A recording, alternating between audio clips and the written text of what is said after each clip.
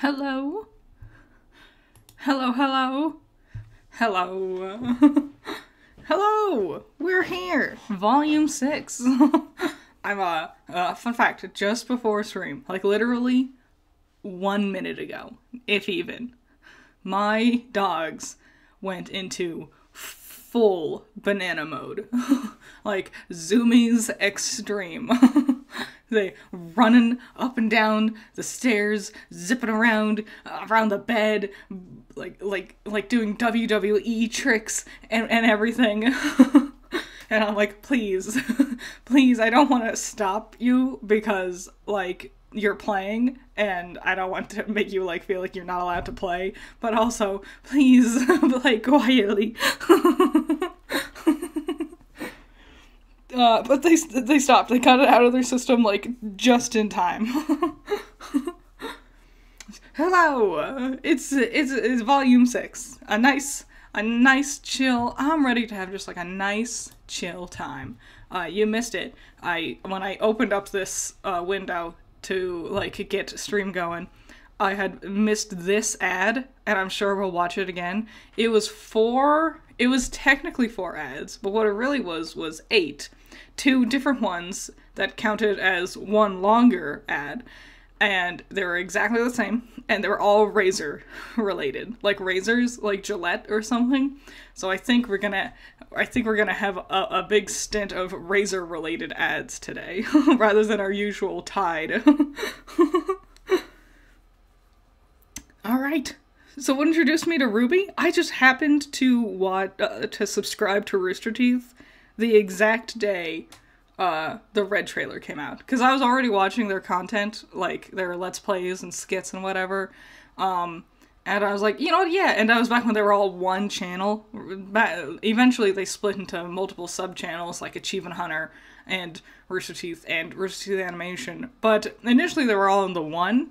And I subscribed to them magically on the day the Red trailer came out. Like, it was like a couple of hours later the Red trailer, like, came, and it blew me away. And it was the most magical thing I had ever seen. Yeah, Volume 6 brought to you by Razors. Let's just get going with Volume 6. I'm ready for a nice chill day of watching one of the good volumes. One of the better volumes with RWBY. I don't have any fun beverages to drink today, but it is important to still stay hydrated. I usually have, like, a Powerade or something. I didn't have time today, so I just have a really, really big cup of water. And I'm really hoping I won't accidentally smack it and spill all of my water all over all of my things. I, like, stopped having open cups near my desk, like, years ago. Because I don't spill often, but when I do, it's always catastrophic, you know? So, I tend to just stick to, like, lidded beverages for now. Do you remember those, like, ads? Old, like, as seen on TV type stuff? Where it's like, get a lid for your cup! And I'm like, cups aren't universally sized, though, so how would it even work? Yeah, I lost my spot. Tide didn't agree with my spicy hot takes about Volume 5, apparently. Yeah, Volume 6. I like Volume 6. I think it is one of the better, within the top 3 volumes of RWBY. And I was thinking about it. This was, like, the first time I didn't necessarily have the same opinion as everyone else. Because everyone can kind of generally agree on Volumes 1 through 5, right? Like, we all generally agree, like, Volume 1's good, but has some obvious hiccups. Volume 2 starts really good, but the ending's kind of meh. Volume 3 is generally considered really great.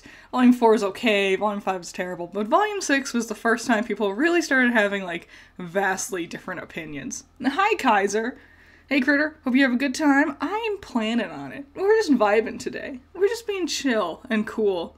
Just gonna vibe and I'm gonna try to make sure I talk while watching the Apathy episodes and not just go quiet and watch RWBY on my own.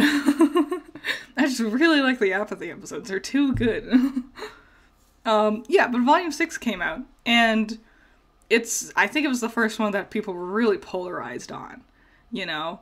Well, I'm glad you're here for however long you end up staying, Kaiser.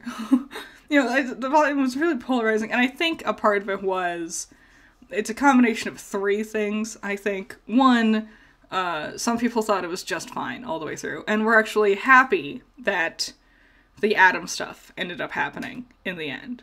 Then there was another section of people who were really unhappy with how the Atom stuff played out. And then there was another section of people who I think were just kind of disillusioned from Volume 5 in general. You know? Like, after Volume 5, I think the magic kinda left us. You know? After we saw how actually lazy the production could really be, I think we all kinda, that was when the twinkle in our eye went away in regards to RWBY. We started to see it more for the company product it is, rather than just, oh, that amazing, like, passion project made by a ragtag, scrappy team of indie animations and whatever. I think we all kind of, like, realized, like, how good and how bad the quality of the show could be. And I think Volume 6, a lot of people didn't even watch it. Volume 5 was the end for a lot of people. And I'll be honest, this first episode, horrible. RWBY, as a show, is cursed with horrible first episodes. The first episode of, I think, every single volume is absolute dog turds. Oh, the statue scene! Azure Moon! Why would you remind me? I had buried that in the recesses of my memories, completely exiling it from my mind. Ugh, I think I've gotten over it. I think I've said everything I can say. Watch, we'll get to the statue scene and I'll be revved up into a whole new rant. Yeah, the first episode's bad. The comedy's always terrible. The animation's usually not that impressive. You know, which is fine. I don't know. There's just a lot of weird things. This one's weird because the whole, like, RWBY having a gift, a secret little gift thing for Yang is weird. It's not funny. It's a weird little plot point they insist upon. Like, it's fine. It's just not... It's one of those things where, like, it exists solely for the sake of a punchline, and not even, like, a good punchline. It's like with Volume 9, with them trying to get Gamble's shroud out of the vines. Like, and Weiss being like, I'm low on dust. It's just, like... It's not a real... it's just a thing that exists for the sake of something that they consider to be a punchline or a joke for this scenario. Because, like, we never see what RWBY gets Yang. They say in the commentary that it's the magazine she's reading later. It feels like a moment that has a lot of, like, emphasis on it for not really being a thing. Oh, here it is. It's gonna be the same thing. 2 whole minutes. 2 entire minutes. 2 aggravatingly long minutes of this same ad 8 times. Because only half of it was the female one, and then the other half is the male one. And so, it's gonna be the same thing every time. What was I just saying? About... What was I saying? The Gillette infuriated me too much. Oh, here's a little thing I wanted to say. It's windy today. It is real windy. There's a storm threatening to arrive. So if like stream buffers or cuts out, it's not you. It's definitely probably me because the storm is happening. It doesn't seem like it's gonna thunder or anything, but there is a big fear in me that one of these days I'll be streaming and then the power will suddenly go out and it will be a horrifyingly scary experience for everyone. Thank you, JK Network. What about Volume 2, Episode 1 with the food fight? Oh, you know what? That one is pretty good, actually. And Emerald and Mercury's introduction is really good, too. Food fight's a lot of fun. A really cute, smart, funny way to reintroduce everyone's weapons. Yeah, I think you're right. Volume 2, that's the best first episode. Even Volume 1's first episode, it's fine. Like, the stuff with Torchwick is good. But, I don't know. It's slow. It's a little claggy, I guess is the best way I could put it. Volume 2, I think you nailed it. Thank you, George, as well. Hey, Critter, I hope you're having a good day and are ready to dive into Volume 6. I'm glad I could catch the stream on my birthday. It's your birthday? Happy birthday, George!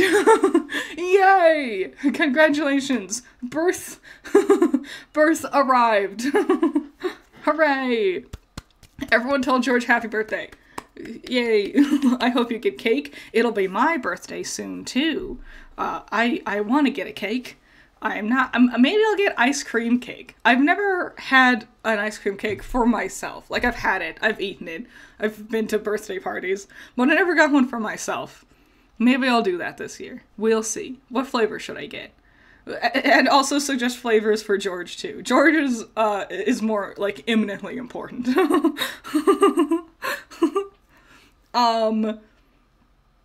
was a thing I wanted to... Oh yeah, someone had a comment today that Ilya had silver eyes, and I wanted to double check, and I knew we were going to be watching this, like, episode, and I was like, this is the most, like, neutral lighting we can see her eye color in. They're definitely purple. Looking at it, they're close to silver. It is frustrating how many characters have eyes that are close to silver. Like, Mercury's is gray, Coco's eyes look really silver for a while there. It's just hard because lots of times when there's, like, colored lighting in a scene, like when we meet Team Coffee, it's all sunset, so everything's, like, tinted orange. I remember there was a thing floating around way back in the day in Volume 2 when it was airing. People were talking about, like specific colors for eyes and things, and someone, like, took the picture of, oh, and Twilight's here too! Everyone, all of Team Jack are just showing up. Critter, you're a big adult. Get an ice cream cake. I got a chocolate one because I always got vanilla before. Yeah, yes, I should get something. I don't want it to be whole chocolate, because too much chocolate's overwhelming, right? You know, vanilla's nice, but I don't think vanilla would be nice as an ice cream cake, right? Like, vanilla ice cream isn't good, but vanilla cake is fine. The thing that always gets me is I'm just so, like, charmed by strawberry in general. But strawberry flavor is pretty hit or miss sometimes with sweets. Sometimes it's too bitter. You know what I'm saying? Oh yeah, there's a thing with Coco. They were trying to figure out, like, what color her eyes are. And they took the picture, like a screenshot from the Volume 2 finale. And then they had, like, the color triangle that you see in, like art programs. They're like, and then we take the color that it is, and then we just move it to see the color that it's supposed to be. And I'm like, that's not how you can't just move it anywhere you want on the triangle to negate the color effect of the sunset. Like, I understood what they were trying to do, they just didn't quite get it, you know?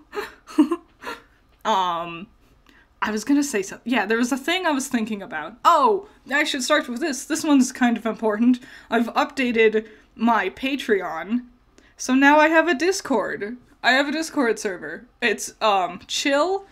Not many people are active right now, which is fine. We're very chill and cool.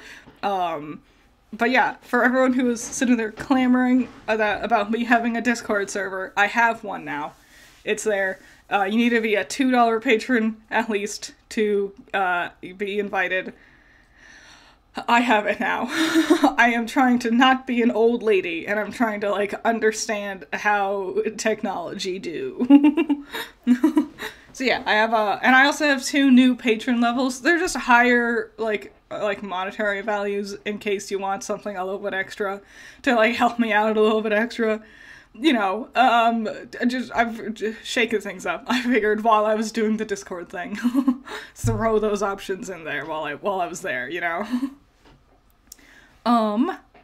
I would join if I wasn't broke. Totally understand. That's the thing. I never blame someone if they're like, I have no money. And I'm like, I get it. Same. Yeah, our Discord servers fuse together, me and twins. Yeah, right. I've been thinking about, since nothing's happening so far in this episode, I was thinking about volume 10 potentially down the line, because I made that video where I spliced together the first line every character says and the last line every character says. I got more wrong than I expected, and it's not the ones I thought I would get. Like, I got a Ty's line completely wrong. I totally forgot he talked to Summer at the end of volume 9.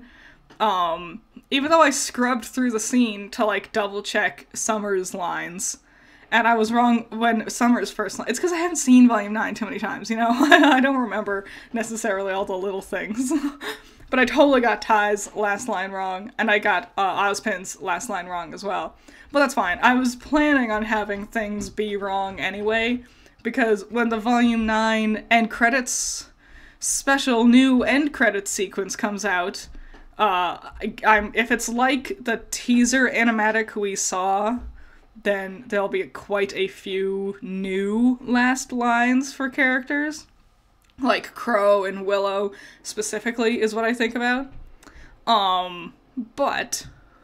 So yeah, I was like, I'll have to make an updated version anyway, but I wanted to, like, get that video out there so I could see just how, like, wrong I was, because I knew I was going to get things wrong, because I am human. But I was like, I'll get the video out there so that people can, like, explicitly tell me how I'm wrong, so I can fix it. I also totally forgot to include Sienna, which disappointed me. I almost forgot about Talk, but I remembered her, like, right at the last second while I was going through. I purposefully forgot Forest. Like, I didn't forget. I just like, I'm planning on making an updated version later, you know, once we see the end credit sequence and whatever, and I'll fix things. I'll include Forest and Sienna, and I'll fix all the ones I got wrong. So that'll be fun. There's a RWBY Mandela effect floating around, apparently, you know? Like, okay, so I thought for sure Clover says something after, you know, after he gets stabbed, Crow runs up to him, and Clover says his thing, and then Crow's like, I'll make sure James pays for it, and the sun starts to rise. And I thought for sure he had said something after the sun started to rise. And I got 2 different comments, and they were both the same, where they thought the same thing, and they specifically thought Clover said, good luck with that, or something on the lines of good luck, and then he dies. And we all thought he said something and he didn't. I even, like, was so, like, they both were so sure, and I had the idea. I went back and double checked to make sure that there wasn't an extra line that I had missed. And that's fun to me. That's fun that there's a RWBY Mandela effect about Clover's last line. Forrest was the guy who introduced the idea of the Happy Huntresses. He died very quickly. Tyrion killed him the same episode he was introduced, I'm pretty sure. Thank you, JK Network, with another one, wow! In regards to both RWBY and Hasbin, I've seen many people defend Adam's actions and saying he was right in killing sinners. It reminded me of the times Ironwood was defended, fans saying he was right and heroes wrong. Thoughts? Interesting. I think the thing is, with Hasbin Hotel Adam, the notion of killing sinners was a show of force, so I don't think he needed to, but I don't, like, blame the concept for the sake of the story, you know?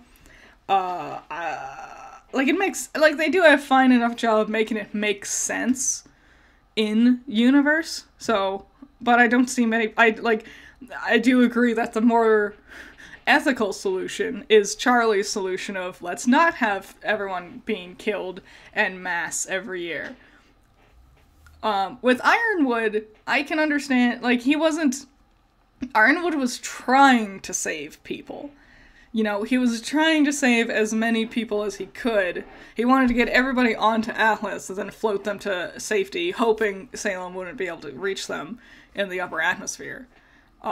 So I think Ironwood, a lot of people, and then in Volume 8, they, like, ruin his characterization to make him, like, a goofy cartoon villain, because they are bad at writing characters, and they realized they had goofed up and made Ironwood too understanding and sympathetic. I think it's easy to root for Ironwood, specifically through Volume 7, when you listen to his, like, meanings and his, like, perspective on things. It's harder to root for Adam from Hazbin Hotel, because, like, it's a less simplistic trolley problem. With Ironwood, there's a lot of variations and extra factors in his situation. Like, Salem's forces, what her powers are, the relics in general. He has one, she has one. You know, there's a lot of extra things involved with Ironwood. And Ironwood's attempt isn't necessarily... Like, he's trying to do something for the good of others. Whether he's succeeding is questionable. But Adam in Hazbin Hotel is specifically, like, it's less black and white. They're doing this specifically as a show of power. It's not for anything more grand than that, you know? And so it's easier to not root for him in that scenario. Does that make sense? Does that, like, did I explain myself good?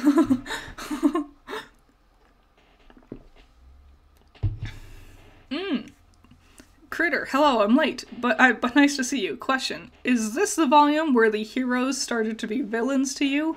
Good question, Caleb. Not really. This wasn't it. It really started with Volume 7, and then, like, really, really hit home with Volume 8. Like, they make some dumb, questionable decisions in this volume. Specifically, like, stealing the airship, you know? But...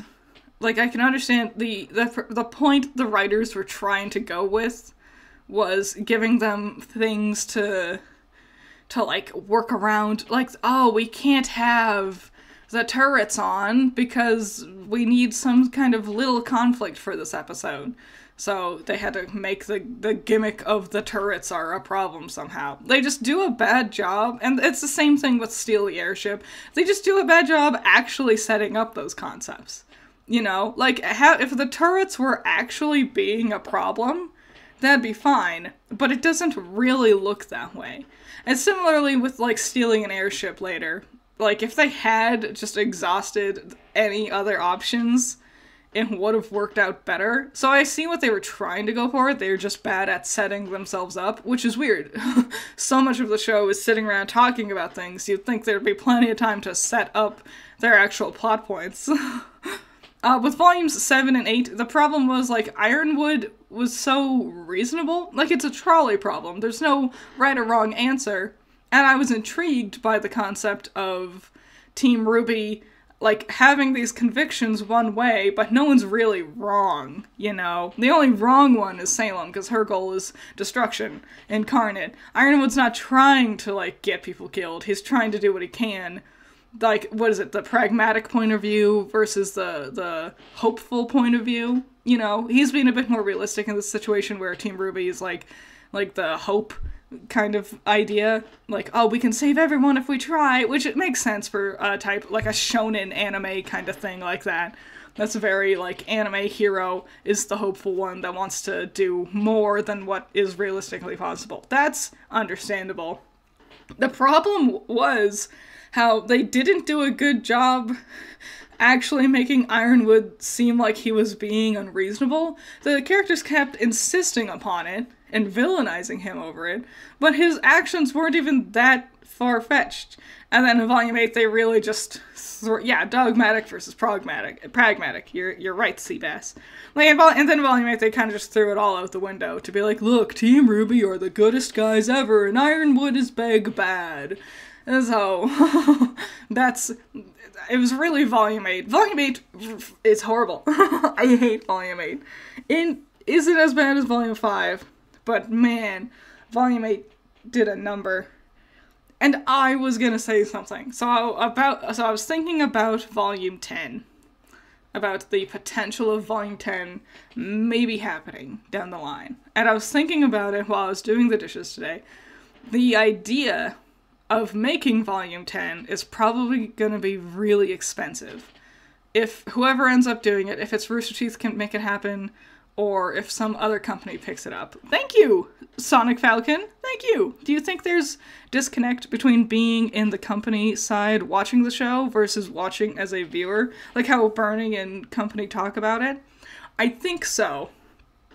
I think so. I think that happens with a lot of things. Because as a viewer, I can just, like, see it for what it is. When you're in the company, you sit through the process of, like, explaining everything, and then your plans change, and you have updates to your systems and things like that, and you watch as, like, oh, this was gonna be this way, but then we had to change it to be this other way. And in that process, it's easy to forget that the audience hasn't been shown or told explicit things about the story.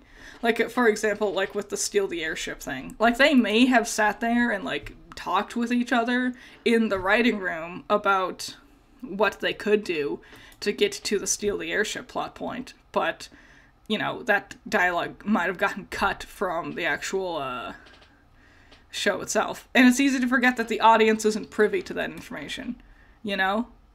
So, I think, yeah, when you're working on a product, it's a lot different versus the viewer's experience looking at it. Because also when you're working on it, you understand, like, what limitations had to be made.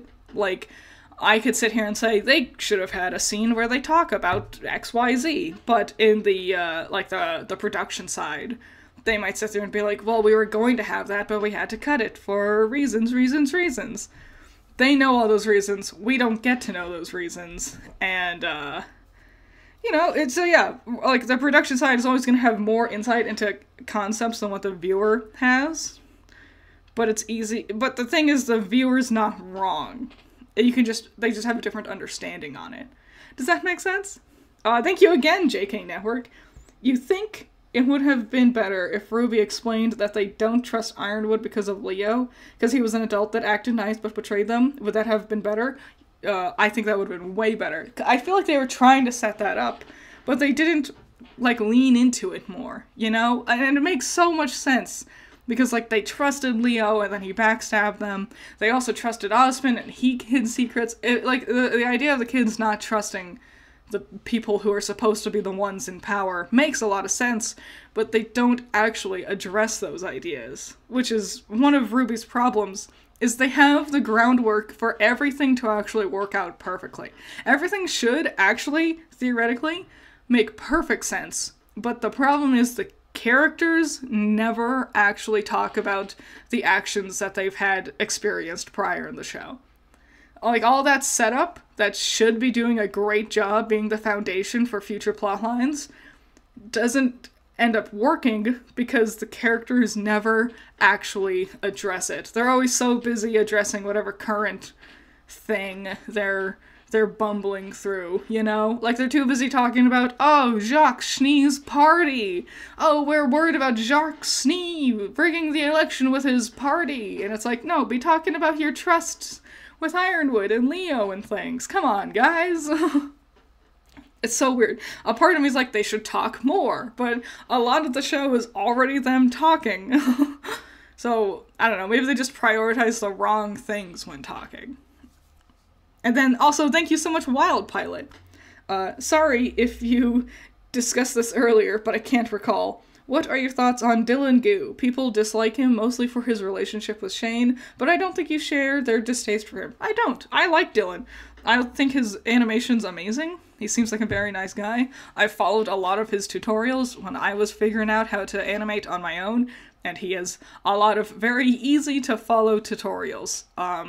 So that's really cool. I think he harbors no ill will.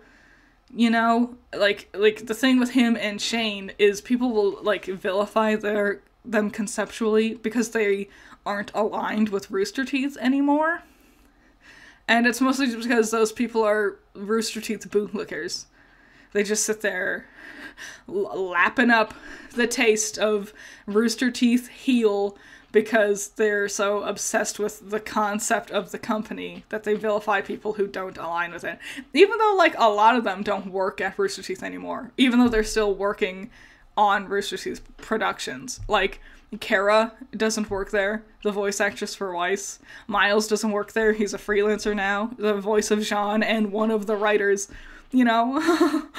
So, I think the people who are all up in arms about Dylan are just basically trying to find a villain to blame who isn't the company. Because it's 100% the company's problem. It's the company's fault that they have no money.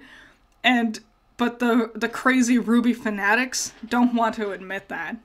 So they look for someone else to be the bad guy in their scenario, so they can continue to ignore reality.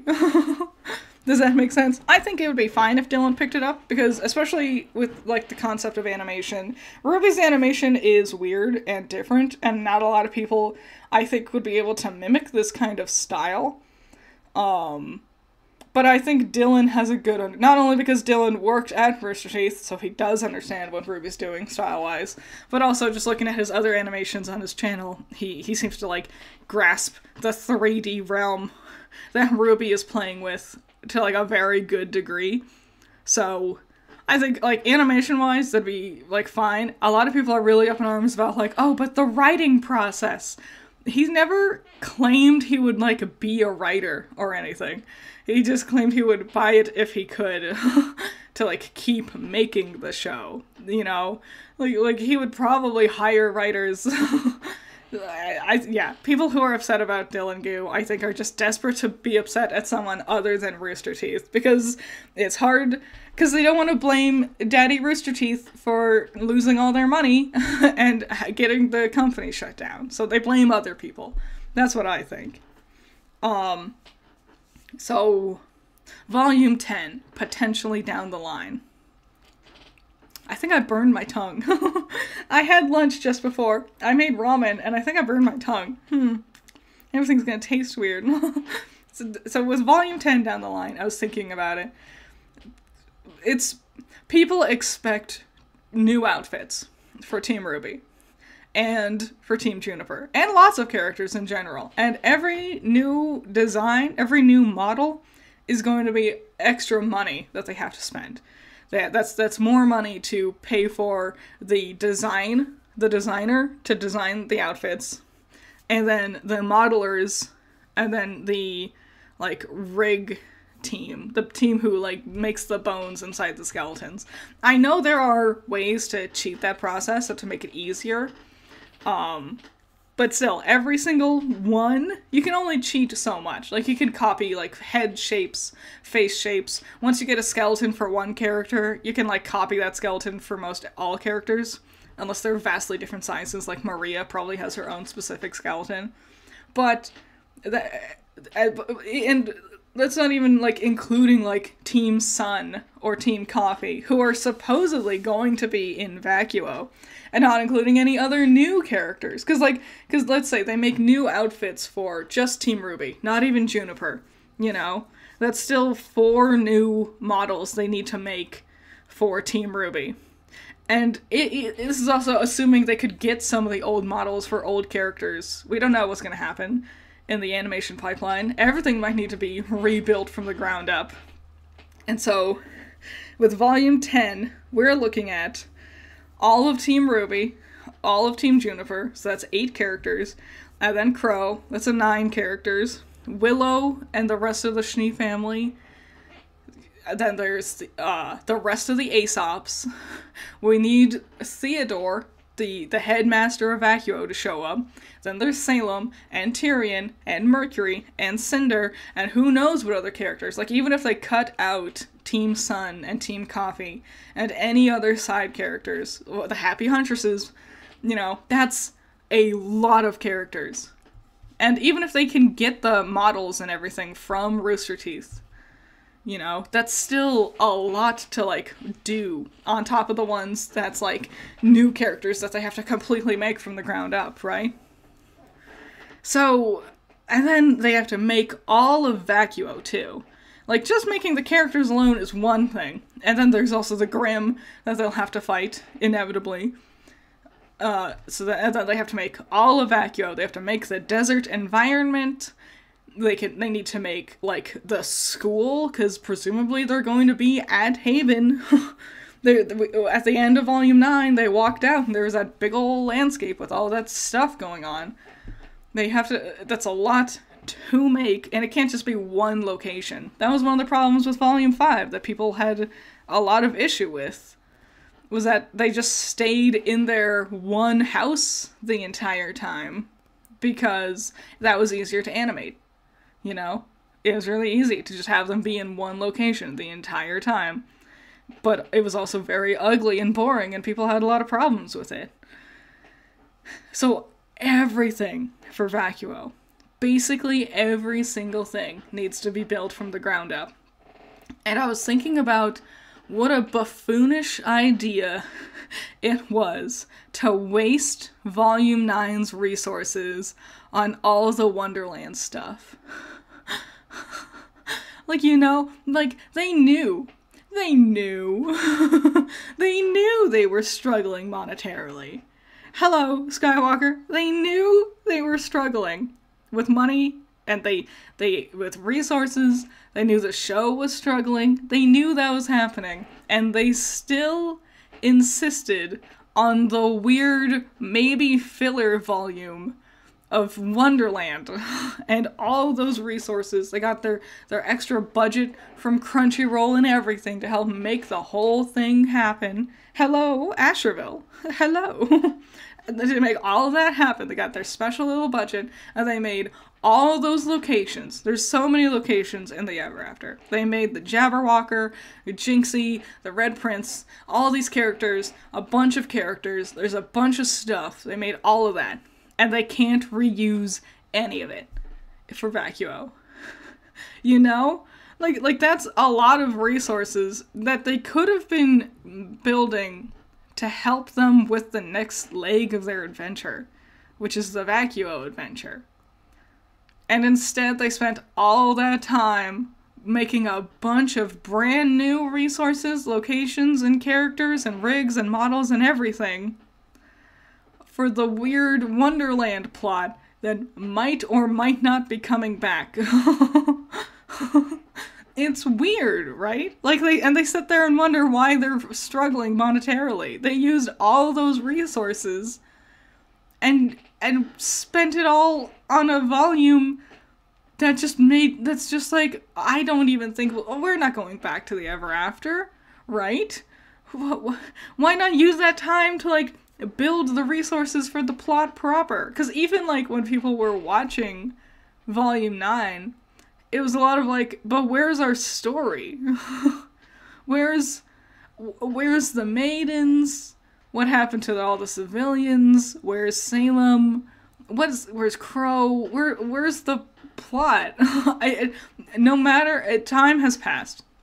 It's been nearly a year since Volume 9 came out. We're quickly approaching the anniversary. And I still, from every perspective, don't understand why they had the whole volume take place in, like, a weird Wonderland setting. Like, being so separated from the plot. I don't get it.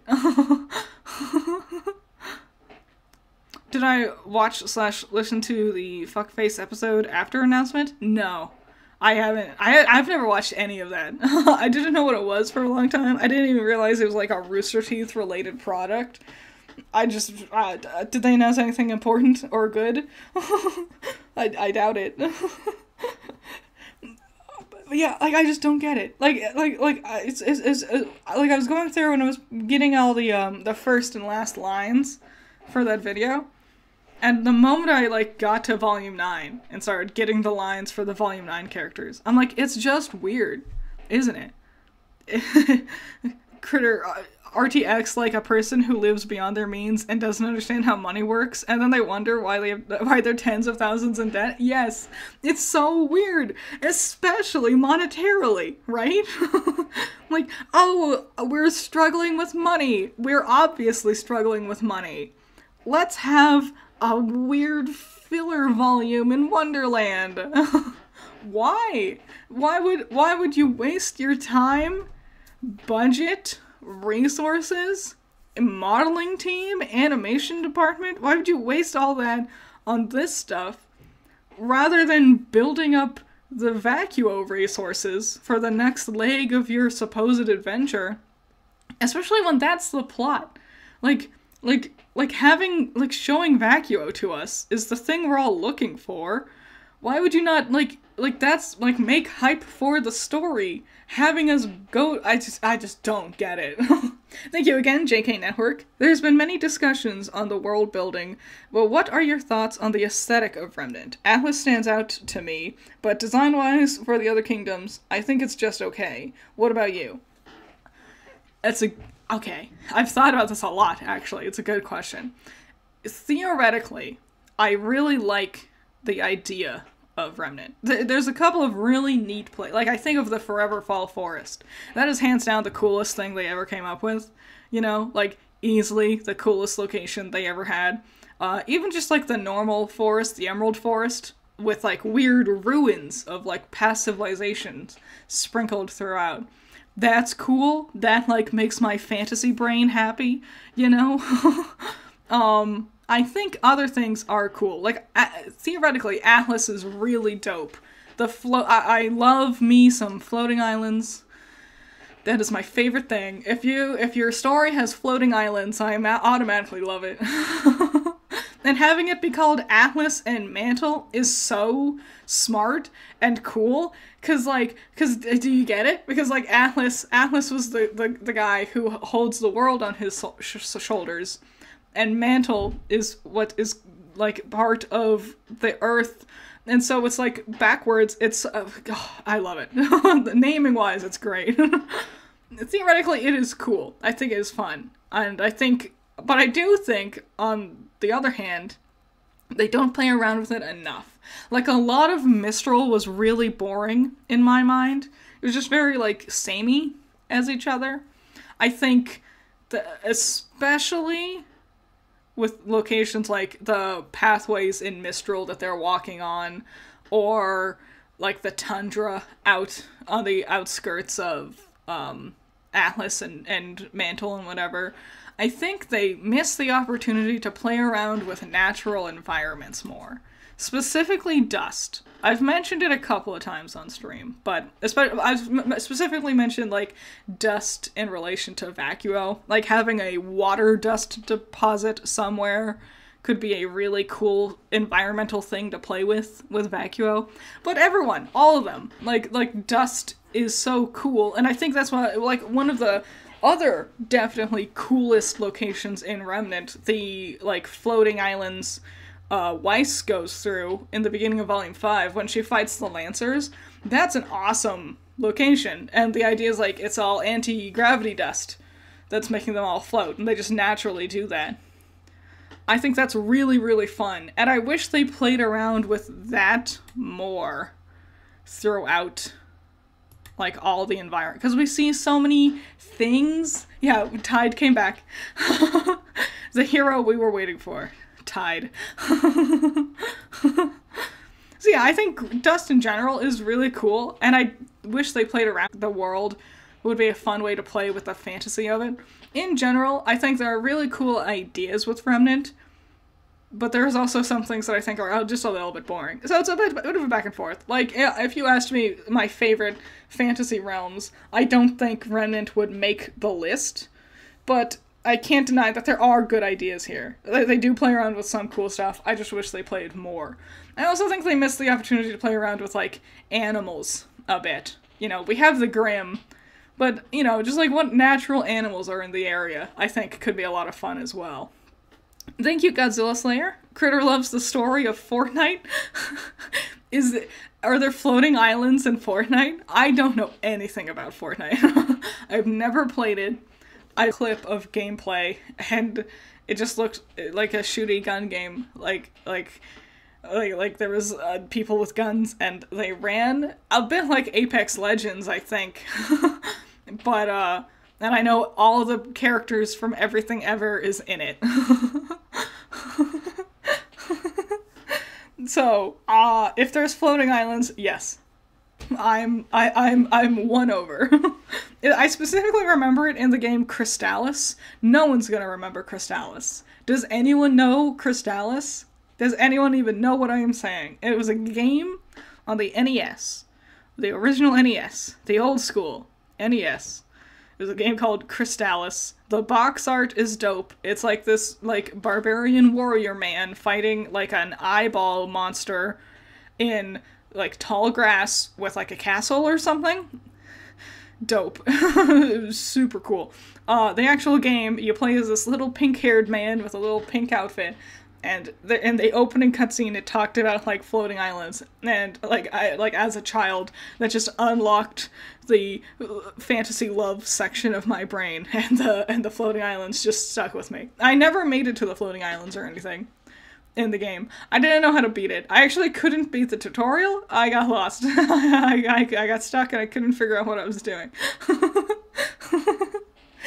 Did it own an NES? Yeah, it's old even for me. It was just my mother had one. My mother had an NES.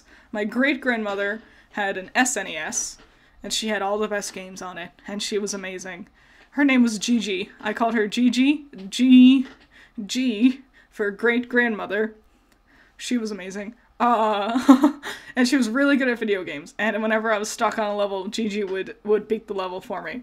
So yeah, my mother had an NES, Gigi had an SNES, and then we got an N64, and it was all over then. and then we had all of them. we had GameCube, we had an Xbox. The Xbox wasn't amazing, but we got a GameCube, then we got a PlayStation 2 eventually, and it was just video games for the rest. It's just in my bloodstream. And my grandmother, because Gigi was my mother's grandmother, my great-grandmother, her mother, my grandmother, played PC games. So the women of my family just play video games with generations of Thank you again, Godzilla Slayer. RWBY actually wanted to do a Fortnite collab, but they chose Naruto instead. Of all time, of course they went with Naruto. Your grandmother was the cat from Kiki's Delivery Service? His name is Gigi, isn't it? I always forget. Is everyone staying hydrated? Is everyone liking, commenting, and subscribing while they're staying hydrated and drinking their water? You better be. I definitely burned my tongue. That's so annoying. I burned it on cheese, too. I had ramen. I've been making ramen every day, like regular Maruchan ramen, but I found out if you add a slice of American cheese, it makes it like 100 times better. So that's what I've been doing every day, and I'm upset that I've burned my tongue on my cheesy ramen, because I'm definitely gonna have it again tomorrow. Thank you again, JK Network. Your criticism on Volume 9 is fair, though, for me. I am glad RWBY went for a more character-focused volume than story-wise, because a big issue with RWBY is at times it doesn't focus enough on Team RWBY, but I think it could have done both. Yes, I 100% agree. Like, I can't say Volume 9 was totally filler, because what we got was so important.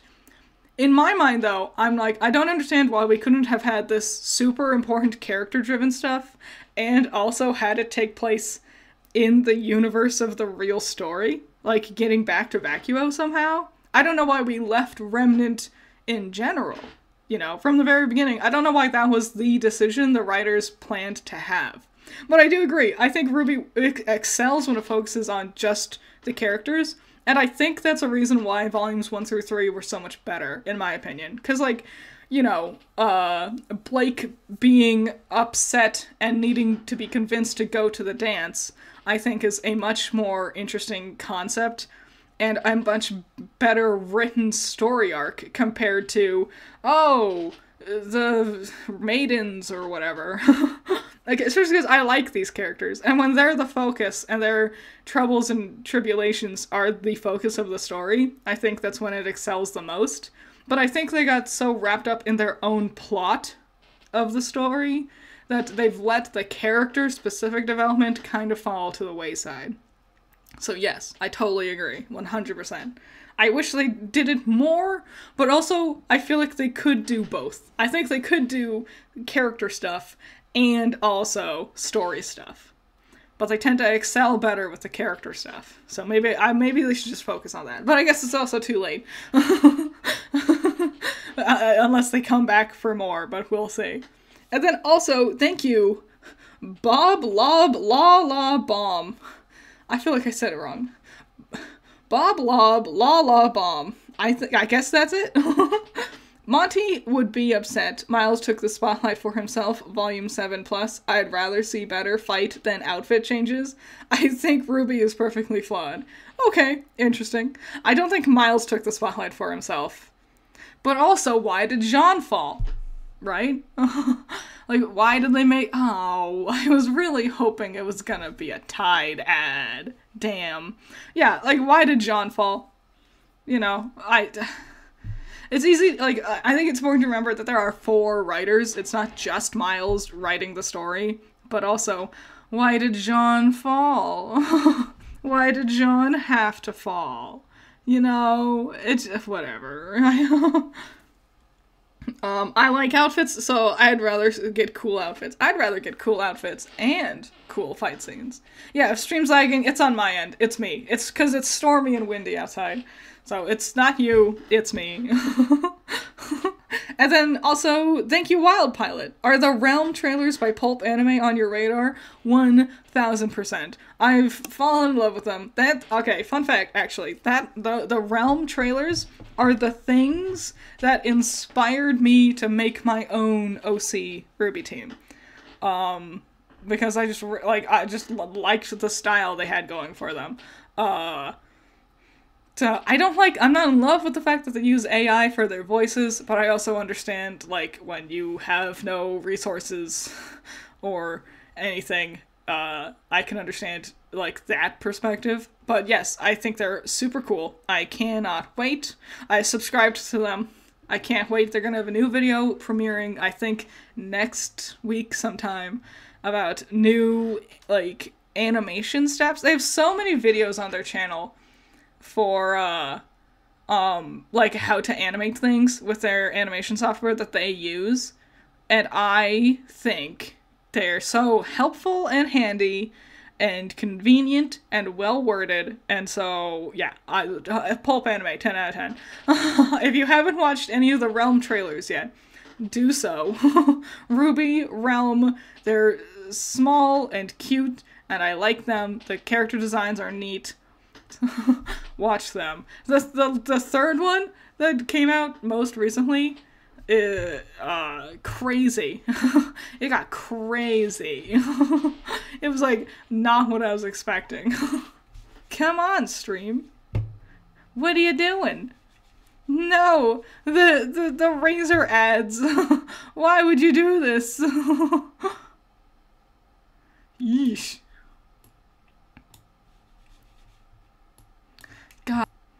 God, I'll have to refresh the page, and it's just gonna play the ads again. Oh, It says, it looks like you're having playback issues. Reloading the video may help. Jeez, oh, Petey. Jeez, oh, Louise. Are they on YouTube? Yes. Pulp Anime. RWBY. Realm. That's what they're called. Isn't AI expensive? No, that's actually the exact opposite. AI is incredibly cheap and oftentimes free, and that's why companies are trying to use it, because they don't want to pay actual artists because they can do it for free if they use AI. So.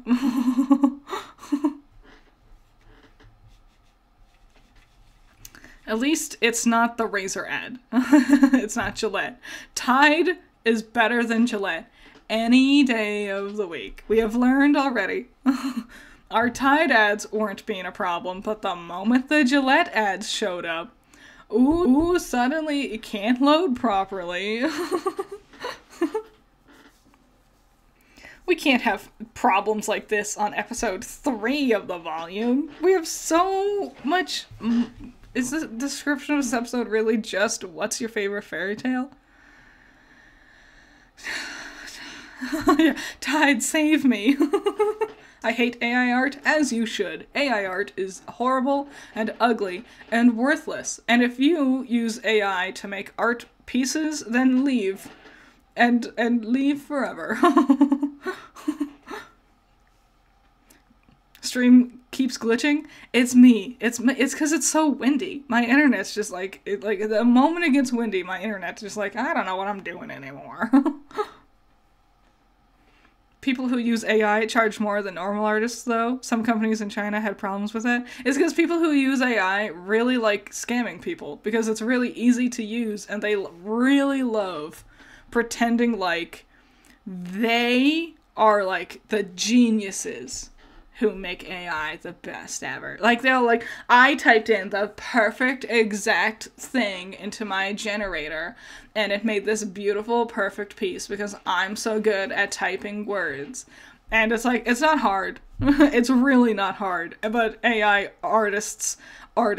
AI users who are not artists and are in fact loser pieces of shit, just really like gassing themselves up because they actually don't have any talent or skill, but they love pretending they do.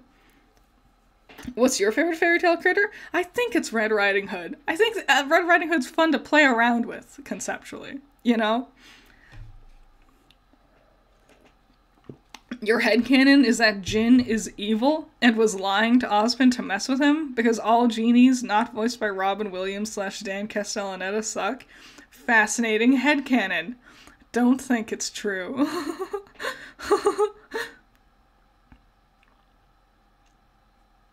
Not just audio. My audio bad? Restart what? My whole stream?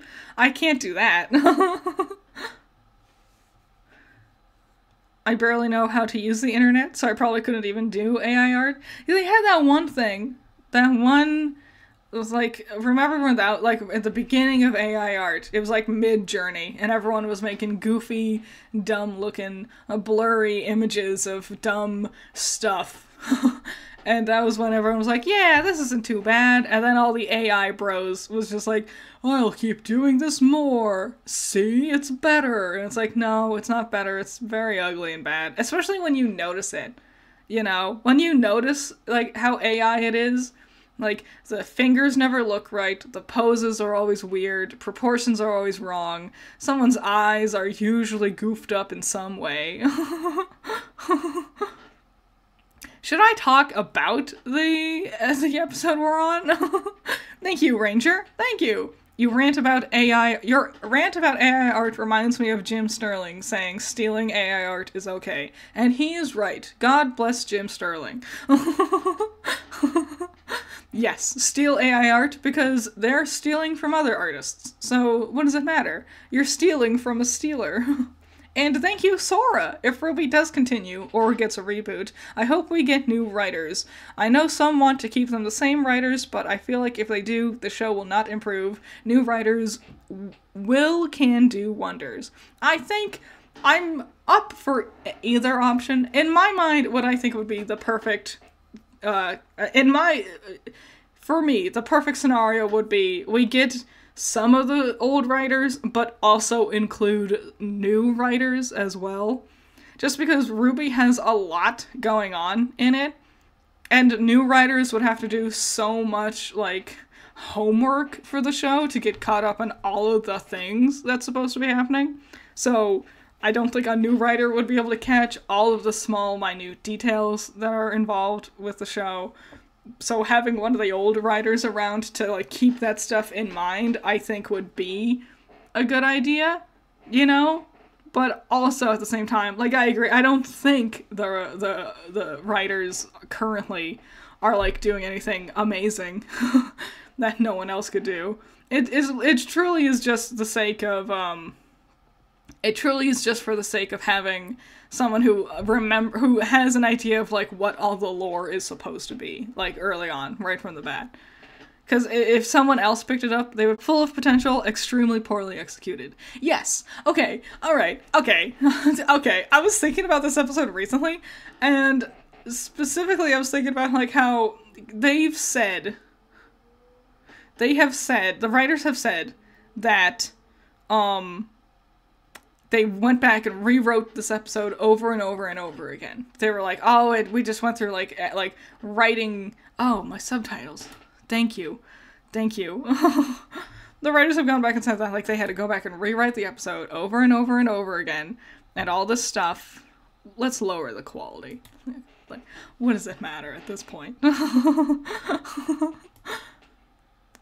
They had to go back and rewrite the story over and over again because they were struggling with it. And, like, yeah, you can tell because it's a bad story. And you can tell that they didn't know how to, like, set up all the things that they've been hinting at. This is, like, the thing that it's supposed to be. Yeah, live is lagging. I can tell. My kilobytes per second is, like, diving down to, like, 0 at times. Let me... Like, how bad is the storm? Oh, it's getting kind of bad out there.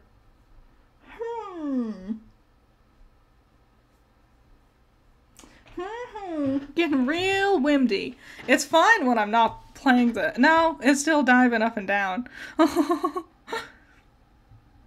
Yeah, let's lower the quality. Inspired by the writer's room for RWBY, right? Yeah, my kilobytes per second is going down to, like, nothing at times. I think I'm gonna lose power, actually. If anybody can hear me. Should I keep streaming? I think... Hold on. I'm gonna gorilla run away from my computer real quick, because I'm gonna check outside, and I'm gonna check on my modem, because I'm pretty sure it's the storm. So, I'll play the episode, I guess, while I'm running away. I'm going. I'll be back. I'm going to go check. I'm gonna check.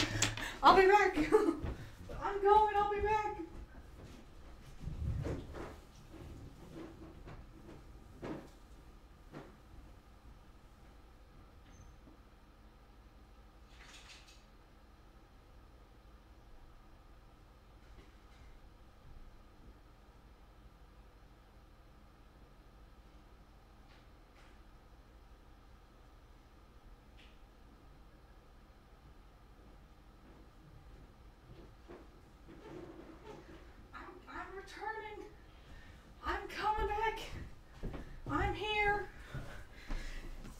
I'm returning, I'm here. Okay. Still stable on your end? Do a flip? I can't. I cannot do a flip. We'll keep streaming for a while. If it gets, like, bad, we'll call it. That's the thing. We don't really need to finish Volume 6. We don't really need to watch any of them, really. The important part is getting to Volume 9 so we can see the new stuff that happens in Volume 9, right? Running up and down the stairs. The dang stairs.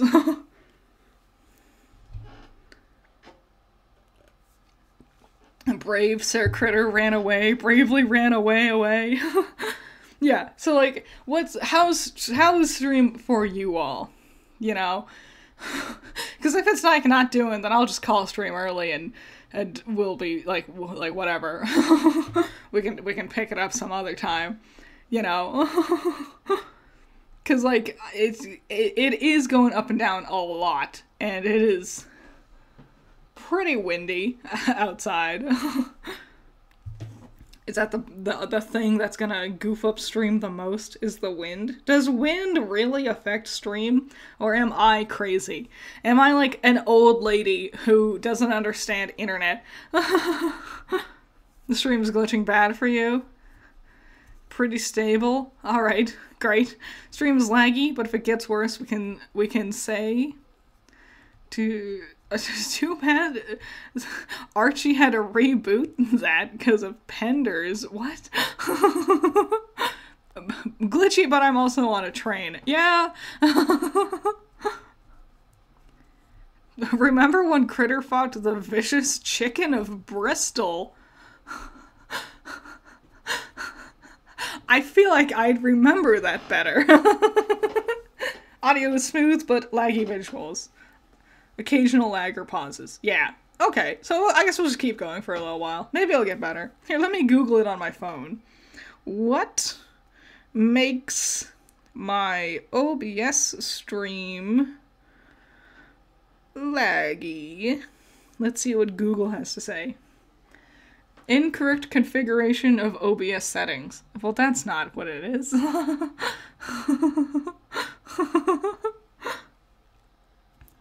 What makes my OBS stream KBS low. Let's see. ISP network failing at some point of itself? What does that mean? What? Is the ISP network failing at some point of itself? What does that mean? What's ISP? Help. what does that mean? ISP network failing at some point. What is an ISP network? What does that mean? What is what is internet? I don't understand. I'm too bad with technology to be doing this.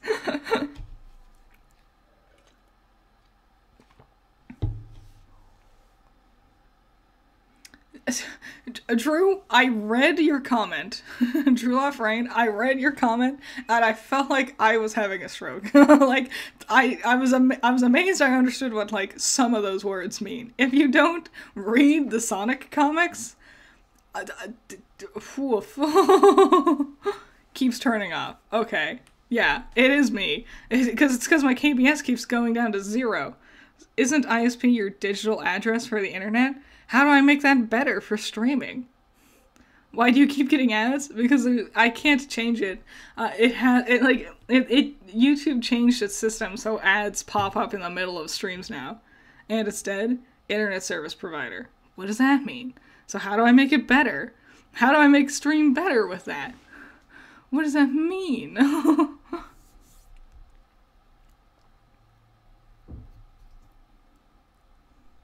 Stream ends but chat continues? Yeah. Stream ended on your end. Oh, thank you, Furry Giraffe. What's your thoughts on Salem's backstory? I think it's too complicated for what it's supposed to be. I think that's the biggest thing. It's too complicated for being, like, the thing. Specifically, like, she wanted Ozma back from the dead, and the gods were like, no, we can't do that. And then they're like, oh man, we goofed up, so you know what we're gonna do?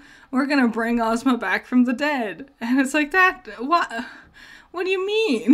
That was the whole thing she wanted. If you just gave her what she wanted in the first place, then none of this would be a problem. You know? If they just made Ozma alive again, none of this would have happened. And also, I don't know why they were like, oh, you know what we need to do? We need to, like, permanently torture this woman because she wanted her husband back. The love of her life was dead, and she wanted him back. And she asked one of us, and we said no. And then she pit us against each other for, like, 3 seconds. And to get back at her, we're gonna force her to never die. So now she can't even, like die to be with her husband that she wants to see so badly. That's goofy. That is and then just to make him come back anyway. That's so goofy and weird. It's so weird, it makes no sense. I don't get it. I don't understand why their reasoning was that. You can just tell. You can just tell that they didn't know what they wanted to do. Yeah, Murderbot's teaser. I saw the teaser. I haven't watched it before. Maybe I'll watch it eventually. Yeah, Murder Drones. Yeah. That's the one. Ah, Flambly. A good old Flamble Blamble.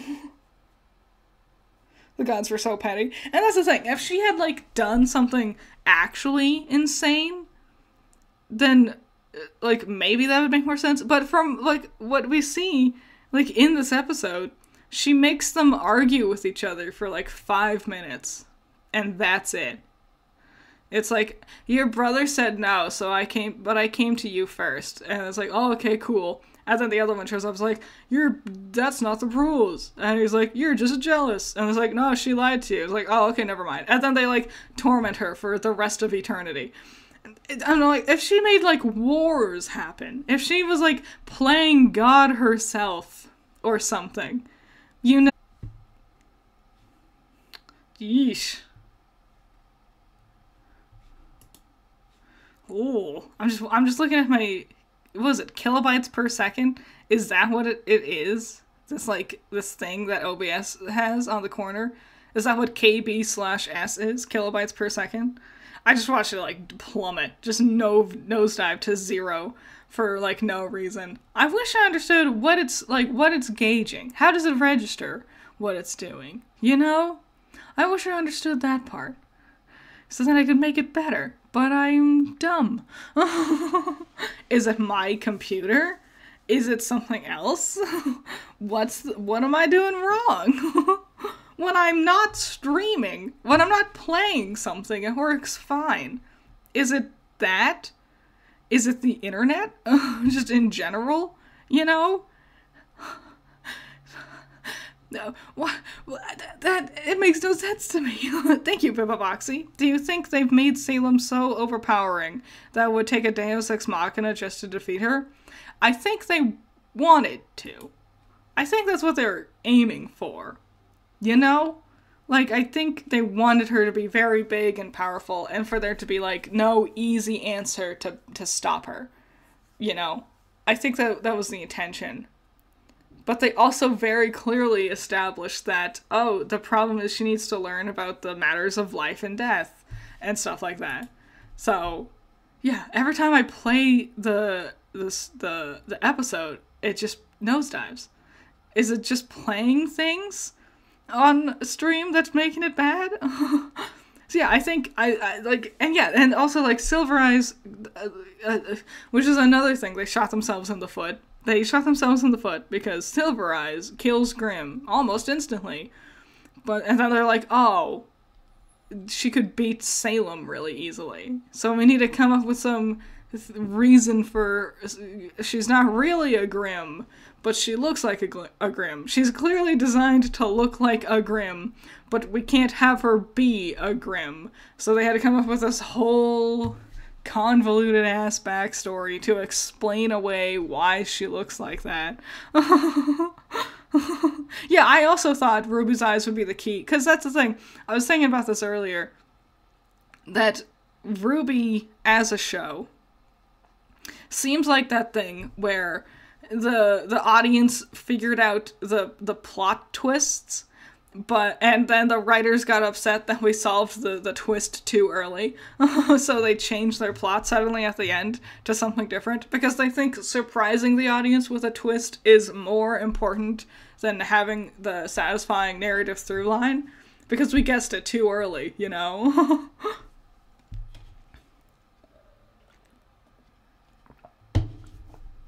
Yeah, when I'm not playing the episode, stream runs so smoothly. It's just the episode. That doesn't make sense. Why would it be like that? Why would it work that way? How am I supposed to watch the volume if I can't watch the volume? Thank you, Sky Slasher. Doesn't this make the Silver Eyes pointless? It does make them feel like that was the whole, like, ooh, what's with her special silver eyes? And then we learn, and then it's like, cool, so what does that mean? Nothing, really.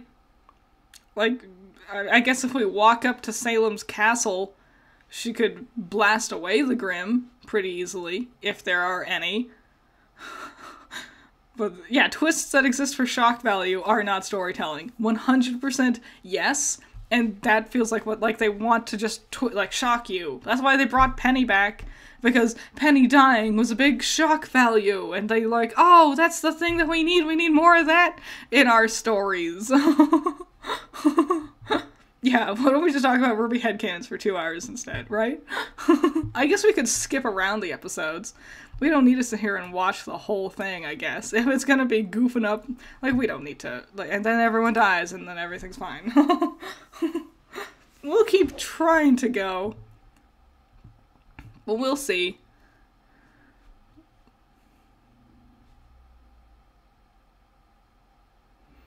Yeah. Then I hit play, and I watch my kilobytes per second just plummet. I don't understand. What if I lower the quality? Will that help? Who knows? If I had a nickel for every time RT had a plot point from out of nowhere, I'd have a lot of nickels. Yes. Or go nowhere. Yeah, they have so many things that feels like it should be setting up things. but it doesn't. English. And yeah, we'll keep it at 270, I guess. You want to see the apathy episode? Apathy episode, at least. The apathy are among my fave-gram. I hard agree. Yes. Yeah, I guess we'll keep going for a little bit longer. We'll see. What is this episode? Does anything happen in this episode? You know what? I think we could skip this one, quite frankly. If we're, like, goofing around with things, we could skip this. We just see, like, okay, here, let me, what happens in this episode? Everyone's big upsetty spaghetti for no good reason. Crow punches Oscar, for no good reason. Emerald, Tyrion, and Hazel and Mercury hang out at Salem's lair, and Tyrion has this moment where he, like, cuts himself on Emerald's weapon, and it feels a little too sexual. Okay, like, do you know what I'm saying? Like, the way he does it, it's just, okay. I was like, I understand, but we're trying to make him creepy, but, like, and then, after that, they immediately stand in front of Salem, and Salem is a big, screamy, whiny baby poo-poo, and it's so, like, not great, because she was established to be, like, all calm, cool, collected, motherly, and then they almost immediately abandoned that idea and had her the screaming, table-flipping abuser that everyone's clearly, like, scared around her, and just makes me go, why does anyone follow this woman? Why does anyone follow this woman? No one should be supporting this. Why should any of these characters be here? They didn't have to come back. Emerald and Mercury could have abandoned ship at any point in time, you know? And then they make it to the town, and that's it. It's a really short episode, so yeah, we'll just skip it. We'll just go to the next one. We'll get started on the apathy arc instead. The reaction to the table flip is funny, though. It is! It's okay, and there's actually, like, a kind of sad moment where, she flips the table, and you see she flips Tyrion with it, and he just, like, sadly lays on the ground and, like, gets back up, and it's like, aw. Like, he's weird, but he didn't deserve that. Thank you, Sky Slasher. Oscar just gets beat on his whole journey. It's so true. Yeah, the reintroduction of Neo into the plot. Her design in the Maya engine looks horrible. It looks so horrible. They just don't do, like, colors good. Like, textures and colors. Her hair doesn't have the right curl to it. Woof. Oh, right. Bam. Subtitles. There we go.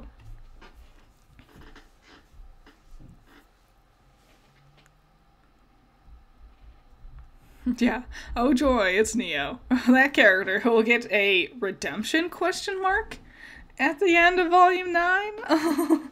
Oscar is the literal punching bag character. It's so weird that that's the direction they go with his character after introducing him. After going through all this effort to introduce him into the plot, and they just have him be, like, this sad, beat-up, poor little baby guy.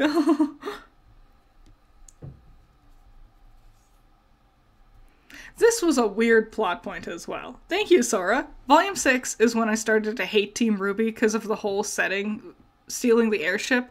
I feel like they were always right and everyone else is wrong. Yes, I was mentioning this earlier, but it's like, they could easily have, like, better justifications for these actions to happen with the characters. Like, if they just actually, like, exhausted all other options or talked to each other just to, like, explain how none of the other options would work. But instead, they write it as Team RWBY gets their idea, and then they scream and yell at everyone who doesn't agree with them. And it instead paints our characters as very petulant, you know? This plot point of Cinder goes to a... what is this, bar? A person to help her find Team RWBY. and then Neo happens to show up at this moment, and they team back up with each other. Weird. Interesting. I feel like underutilized. Like, I liked the idea of Cinder being, like, out on her own and having to, like, figure it out without Salem's resources. You know, that was fun, but it's over so quickly.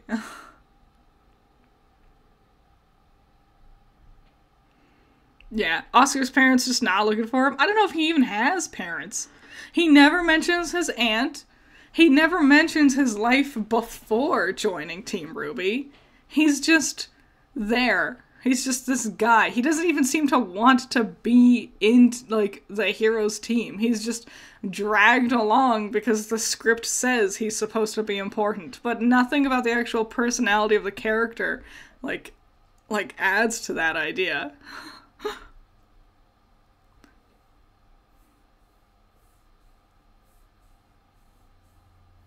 Was this show Ghostwriter written by Lily Orchard? They have about the same morality as her OCs. I never pay attention to Lily Orchard. Like, there's this big thing where, like, everyone's sitting here, like, talking about how, like, bad she is at writing, and she is bad. 100%. She has some, like, real stanky takes when it comes to, like, writing resources and whatever. But I never, like, read any of her fanfictions or anything like that. I never paid attention to any of her stuff. So the most I know of Lily Orchard was a long, long time ago. I watched her Steven Universe video. And then I remember watching her Korra video, but I don't remember any of the things she said in either of those videos. And then the most I know about her is, like her bad writing takes and stuff like that. So I have no idea how bad her OCs are, but I've heard, based on what I have heard, probably pretty bad. Who's Lily Orchard? Really not good. If you want a great breakdown on Lily Orchard's style, look up the podcast of Lily Orchard's writing tips. Lily Orchard's 100 writing tips on Dire Gentleman's channel. It's an amazing podcast. I've re-listened to it multiple times, where they're just going through her 100 writing tips that she made and then promptly deleted off of Twitter because everyone was being like, these are really bad, because they are very bad. If you want to, like, learn about, like, what not to do with writing, that's a great way to do it, by watching that podcast, because also they do give good advice on what to do from a writing perspective. And they also have a follow-up video where they were, like, actually having, like, real tips. So I learned a lot from them. They're really cool. Remember when Dire Gentleman was pitching the idea of having a obvious RWBY AU concept where it was going to be like a neo-noir type story, and then the crazy RWBY fanatics pooped all over their pants and completely threw the biggest baby tantrum because it was going to be an AU that was different from the show, and how dare you make something that's not exactly the same as the show. And so then it never got made. I don't think he ever made his RWBY neo-noir AU thing. And it was such a shame, because I was like, I'm just intrigued to see, like, someone else's perspective on the story, but instead, the internet's goofy Tumblr losers bullied him into submission so he wouldn't make it, because wah, wah, wah, I like it when RWBY is exactly one way. Any AU concepts are big bad, and I hate it because it's not the same as my precious RWBY perfect proper. And I thought, yeah, yes, it does sound fire. You're right, my POV. It was so neat. And I was like, I can't wait to see what we're gonna do with this. And then they didn't do anything. And that was a shame, because RWBY fans are stupid. And they don't understand that, like, internet fandom is a way to keep the show alive. But but they're so protective of keeping RWBY this proper specific thing that they actually discourage fandom interaction entirely. Like, no, you can't make fan art because that's not exactly the way I want it to be. No, you can't make fan fiction because it's not exactly the same as the show.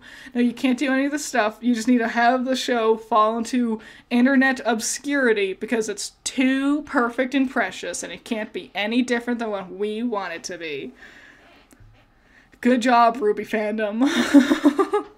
You've helped kill the show.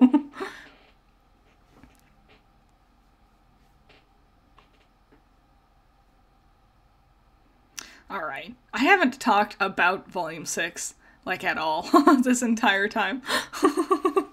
It's hard to talk about Volume 6, because especially it's slow early on. It's a lot of exposition. And it's a lot of stuff like I've said before, like Salem's backstory. There's not much to really expand upon what I've already said. It's a lot of like, like a couple of little mini conflicts here and there. It's a good volume, I would say. It's just a bit of a slow one.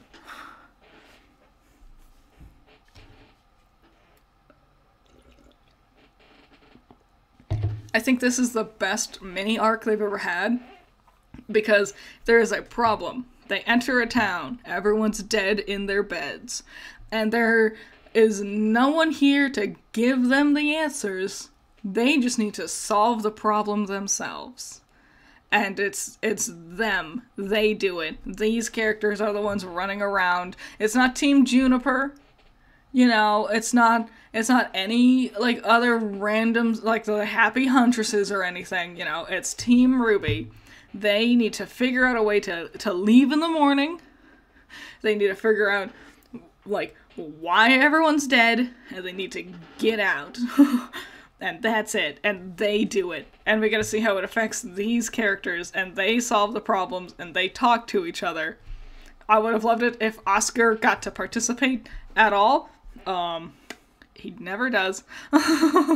Because the story doesn't like Oscar for some reason. But yeah, I think it's great. I was so confused because it came out and everyone's like, these are filler episodes. And I'm like, but they're the best ones. Oh, what? We're not talking about maidens right now? Every time we do talk about the plot proper, everything grinds to a halt as our characters sit around and listen to exposition about stuff. You know? And also, as, like, we've been talking about it more recently, like, filler episodes are important for a show, right? Because this is where we're going to get the random moments with characterization, character development. It can't just be plot all the time. The filler is where we're going to see the most humanizing moments for the characters. And also the moments where they can just, like, solve problems, with like, consequence-free. You know, like, they can win or lose, and it won't have some major rippling effect on the plot, but it can be, like, a thing for them to, like, grow and develop by. You know? And I think we need to have more filler in general. Which is a weird thing. The universe has done a 180, where we sat there and went, there's too much filler in all of our shows. There's not enough plot. I want more plot. And then everyone started doing that, and that's why seasons are like 6 episodes now, 6 or 8 episodes of, like, TV shows and cartoons and whatever, because back in the old day they used to be like 16, you know, double that, because half of it was just random filler stuff, but now it's just the plot, and it's less full. The world is less full, less fleshed out. More filler. More filler.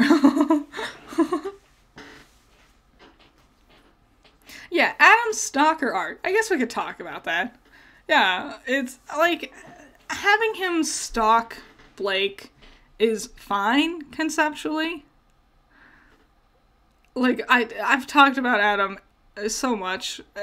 I think the thing is, he never lived up to, like, I know that's a problem everyone has, was that he didn't live up to their expectations. He didn't live up to the threat level he initially seemed to possess.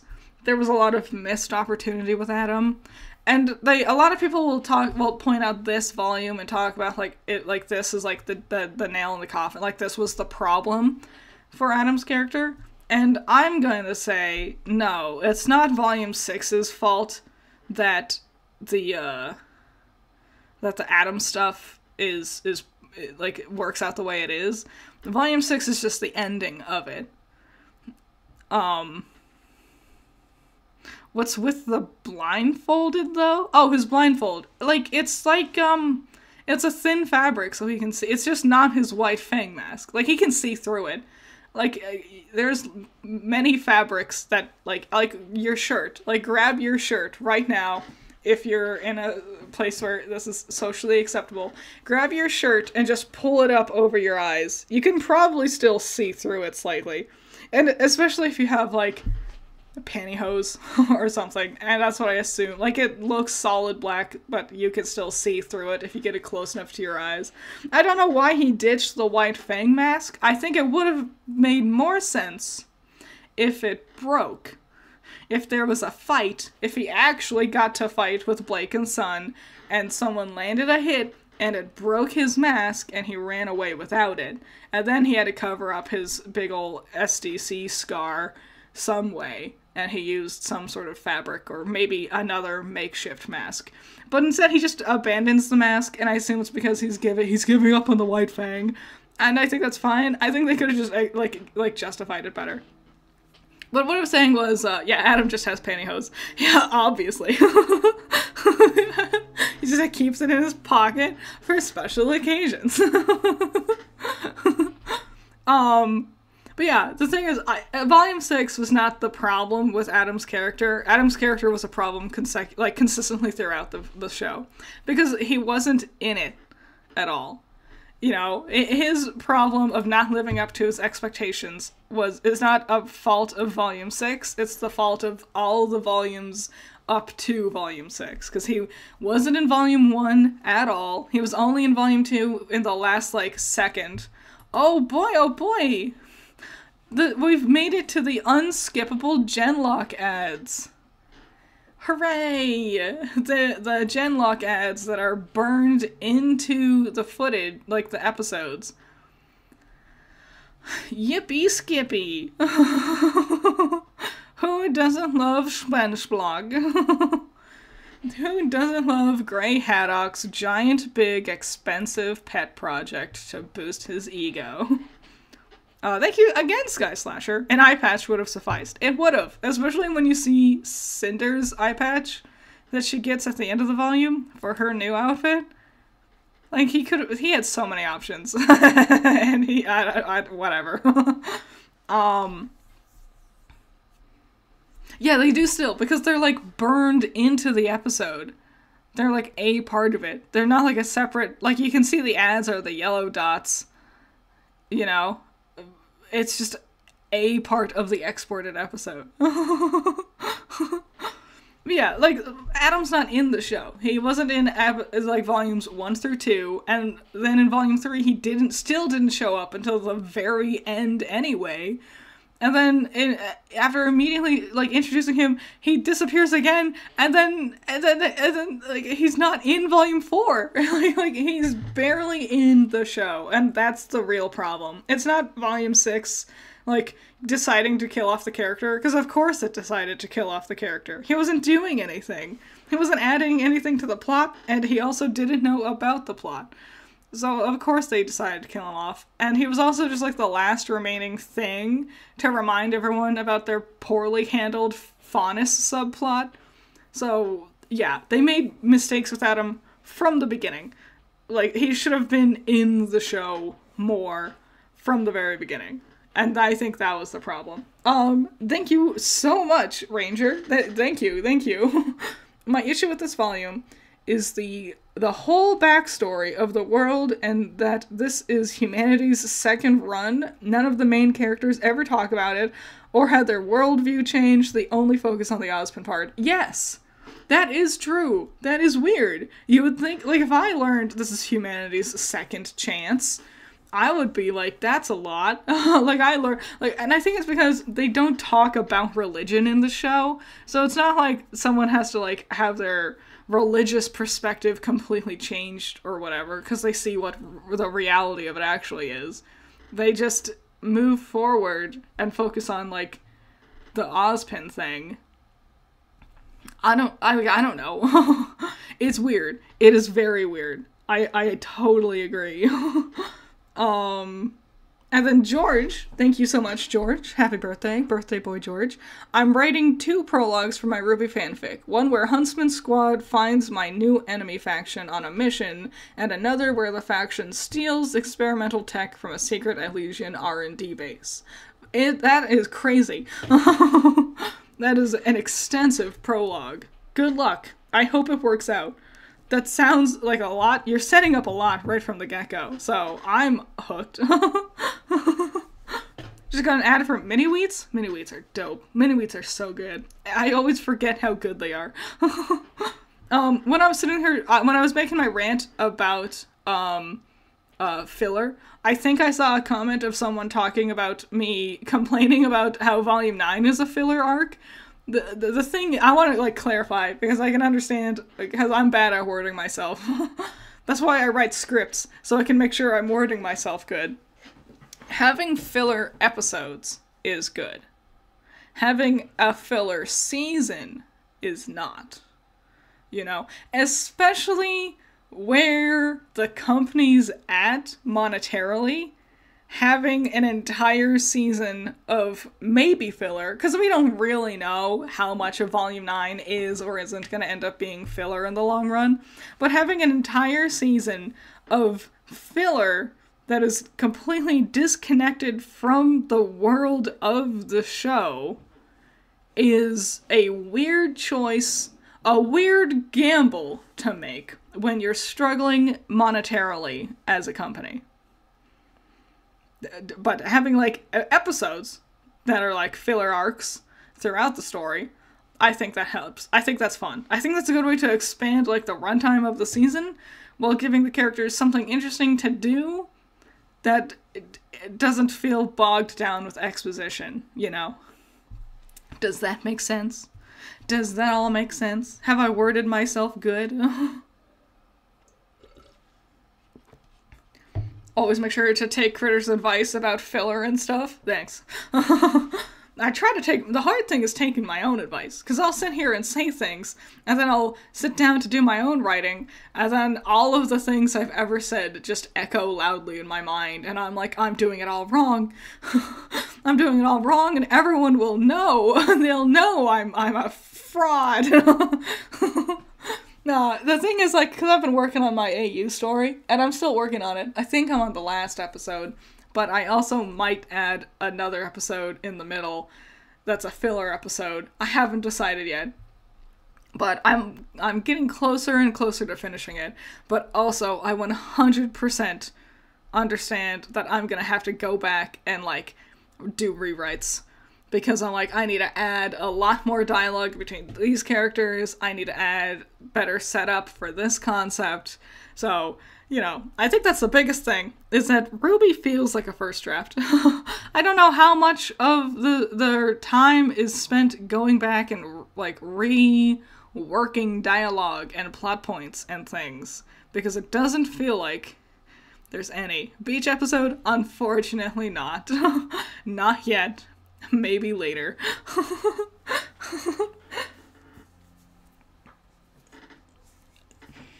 I am excited. I talked about this once a while ago. I am excited to get to, because my AU is only on Volume 1.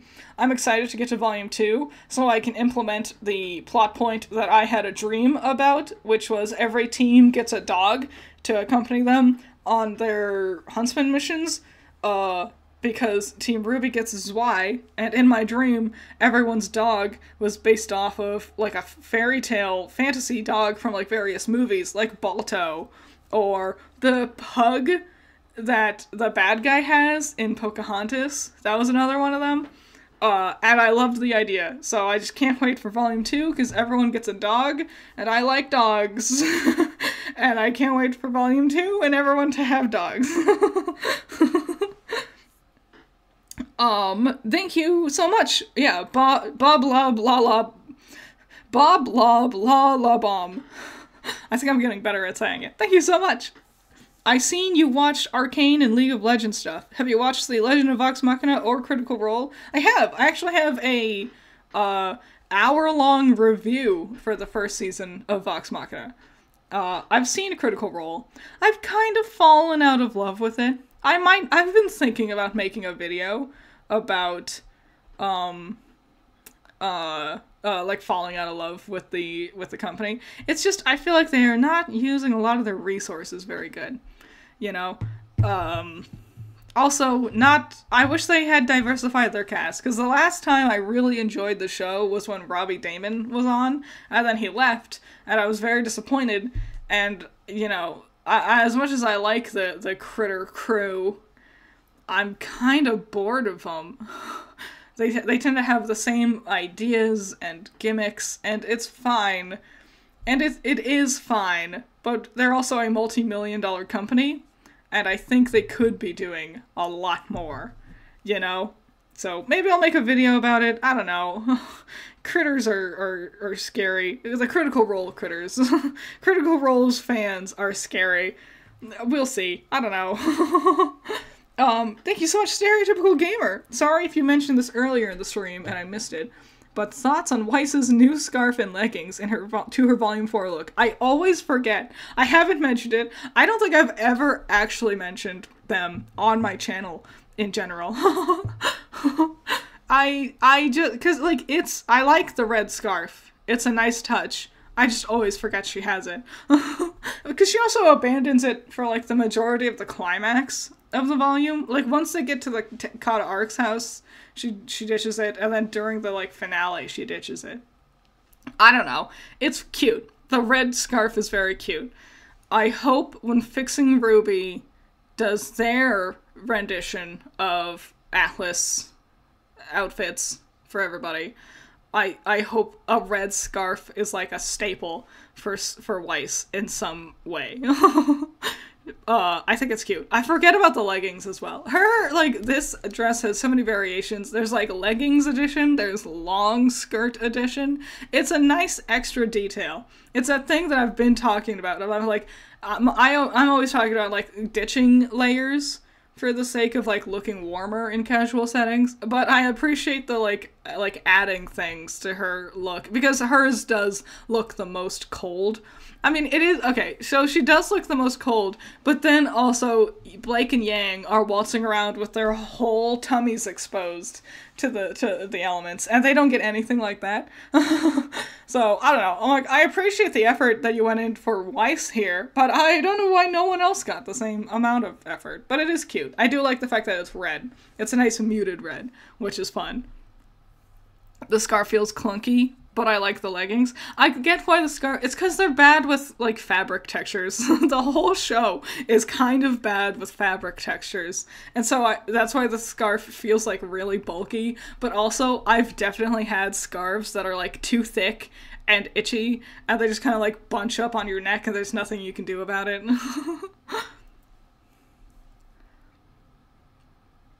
What was I saying? Was I saying anything else? Oh yeah, I was talking about Critical Role. Yeah.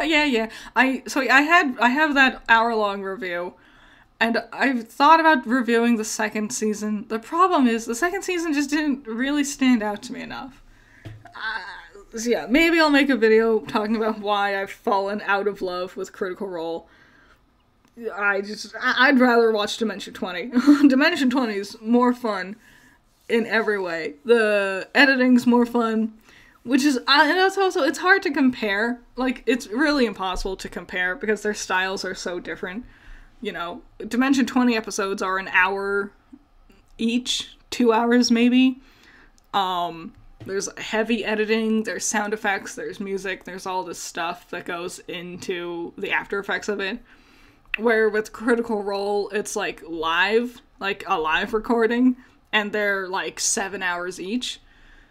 So, like, from the get-go, they're just fundamentally different shows, and that's what they're not trying to be anything else than what they are. But I think the problem is that Dimension 20 can have like a rotating cast and an actually diverse cast, where Critical Role, it's just the same 8 people all the time, and after a while, I find them kind of boring. And also, they don't take their own story seriously.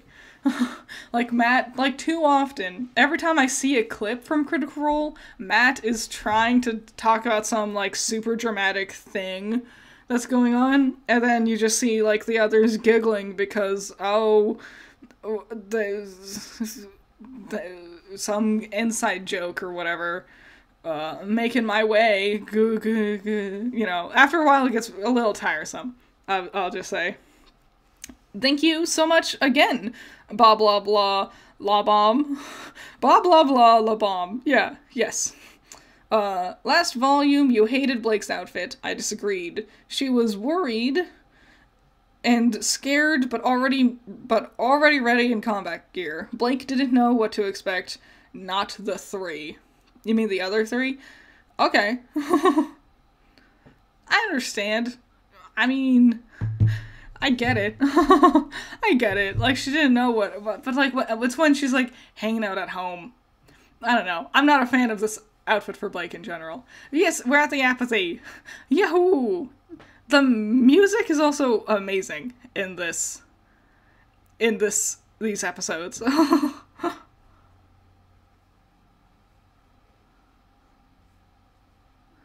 It's just really good music. When RWBY does background music, it's always good. You know? Yeah, like, went woke.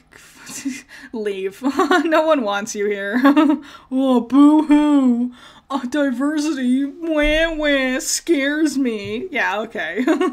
Went woke is just people's way of complaining about, like the just being bigoted to some way, and they don't want to admit it. That's the only thing I ever see whenever people say, like, complain about quote-unquote wokeness, is they want to be a bigot, but they don't want to admit it, so instead they hide under the guise of woke. But yeah, when RWBY has background music, it's always good. And I think, actually, Volume 9's background music is amazing. And it might be the best background music they've ever had. This is a very great moment as well. The biggest problem, in my mind, is lots of times they just don't have background music. Like, it was especially a problem in Volume 4 or 5, maybe both of them, where it was just quiet. It's just quiet. Go woke, go broke. Fuck off. That's so stupid. Oh, having, like, people of different skin tones and sexual identities is the thing that killed the show. No, it's not. You're just being a whiny baby. Even Jeff was out? Are you stupid? You're... Get out of here.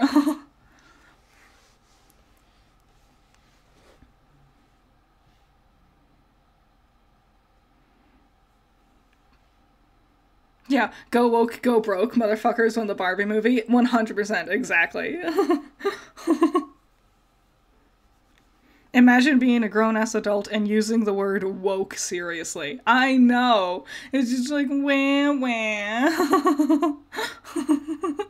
Boo! I'm a white man, and I don't like it when there's other things other than straight white mans in my shows, because I'm not confident in who I am as a person, and I have unpacked biases in my life, but I don't want to admit it. Boo, boo, boo.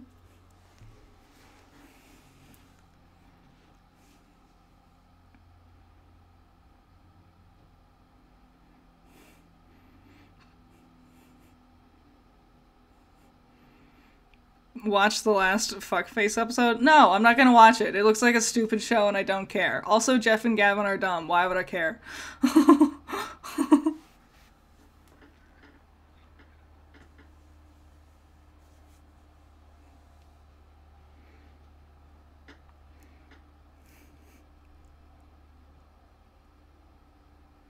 Yeah, Gavin, my favorite RT alum. Millionaire Gavin Free. Oh, I can't wait to hear what he has to say about wokeness. Ooh. Goofy. Goofy as hell.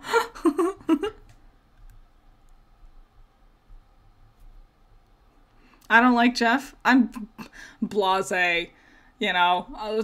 Wasn't he one of the ones saying all those, like, swears and stuff and bigoted things to Caden? I think he apologized after the fact. But also, like, whatever. Well, they built this company. The illustrious company, Rooster Teeth, who's shutting down. Wow. What heroes. They built this company. Okay. And I care why. Do you have a hard-on for the original Warner Brothers, too?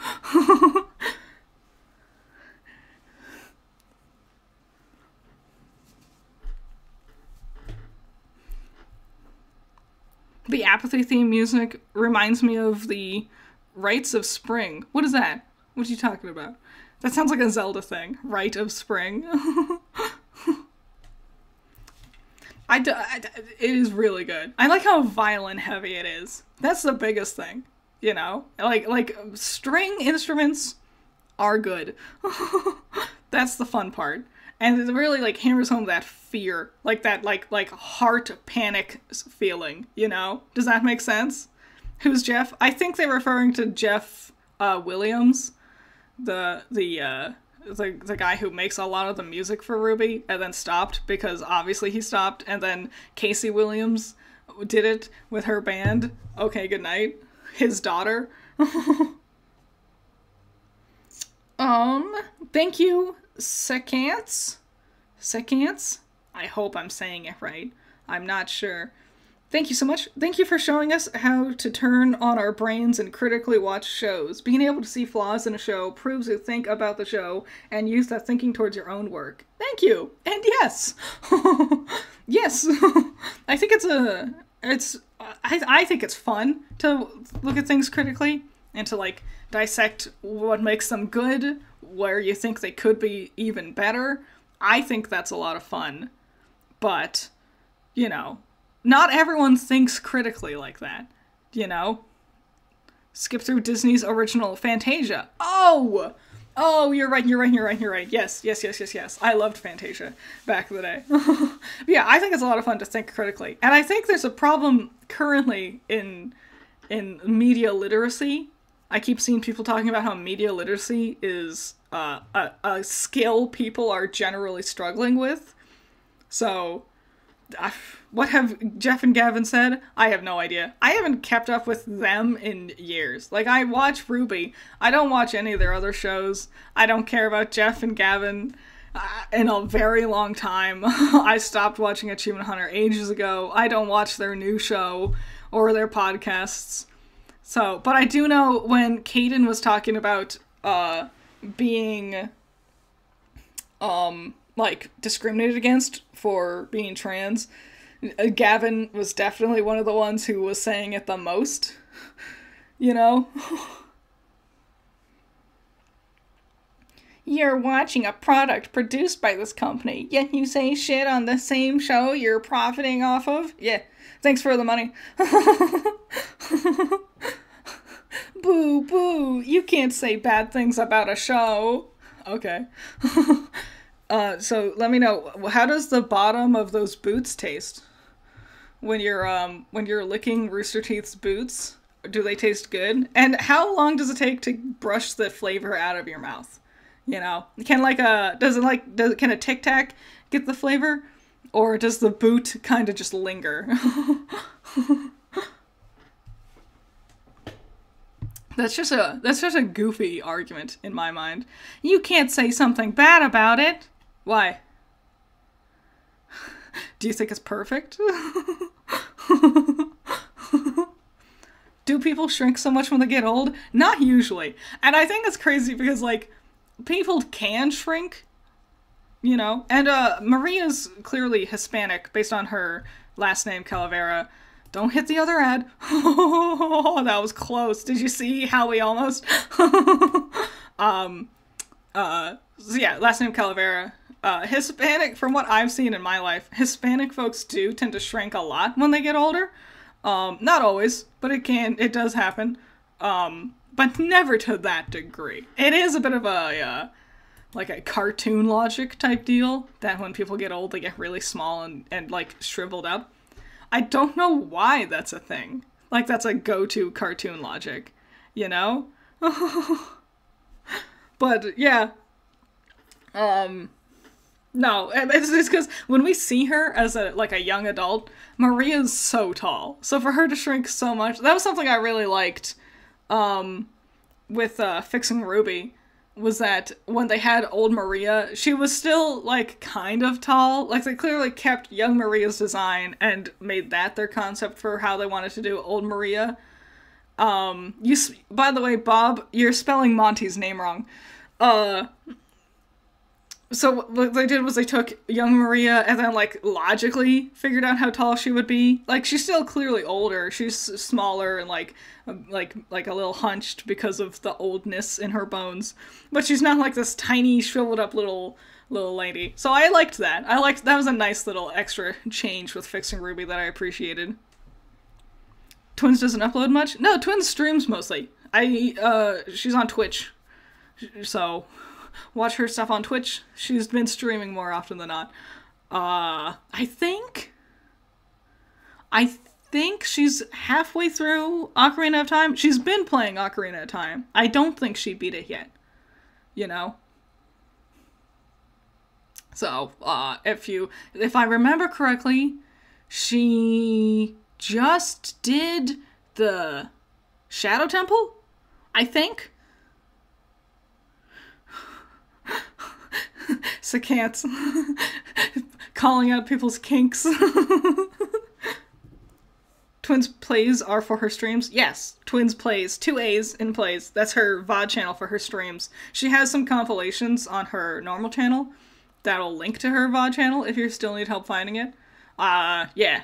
I think she made it to the Shadow Temple. I don't think she made it to the Spirit Temple yet. She also does a lot of art streams, so that's a lot of fun.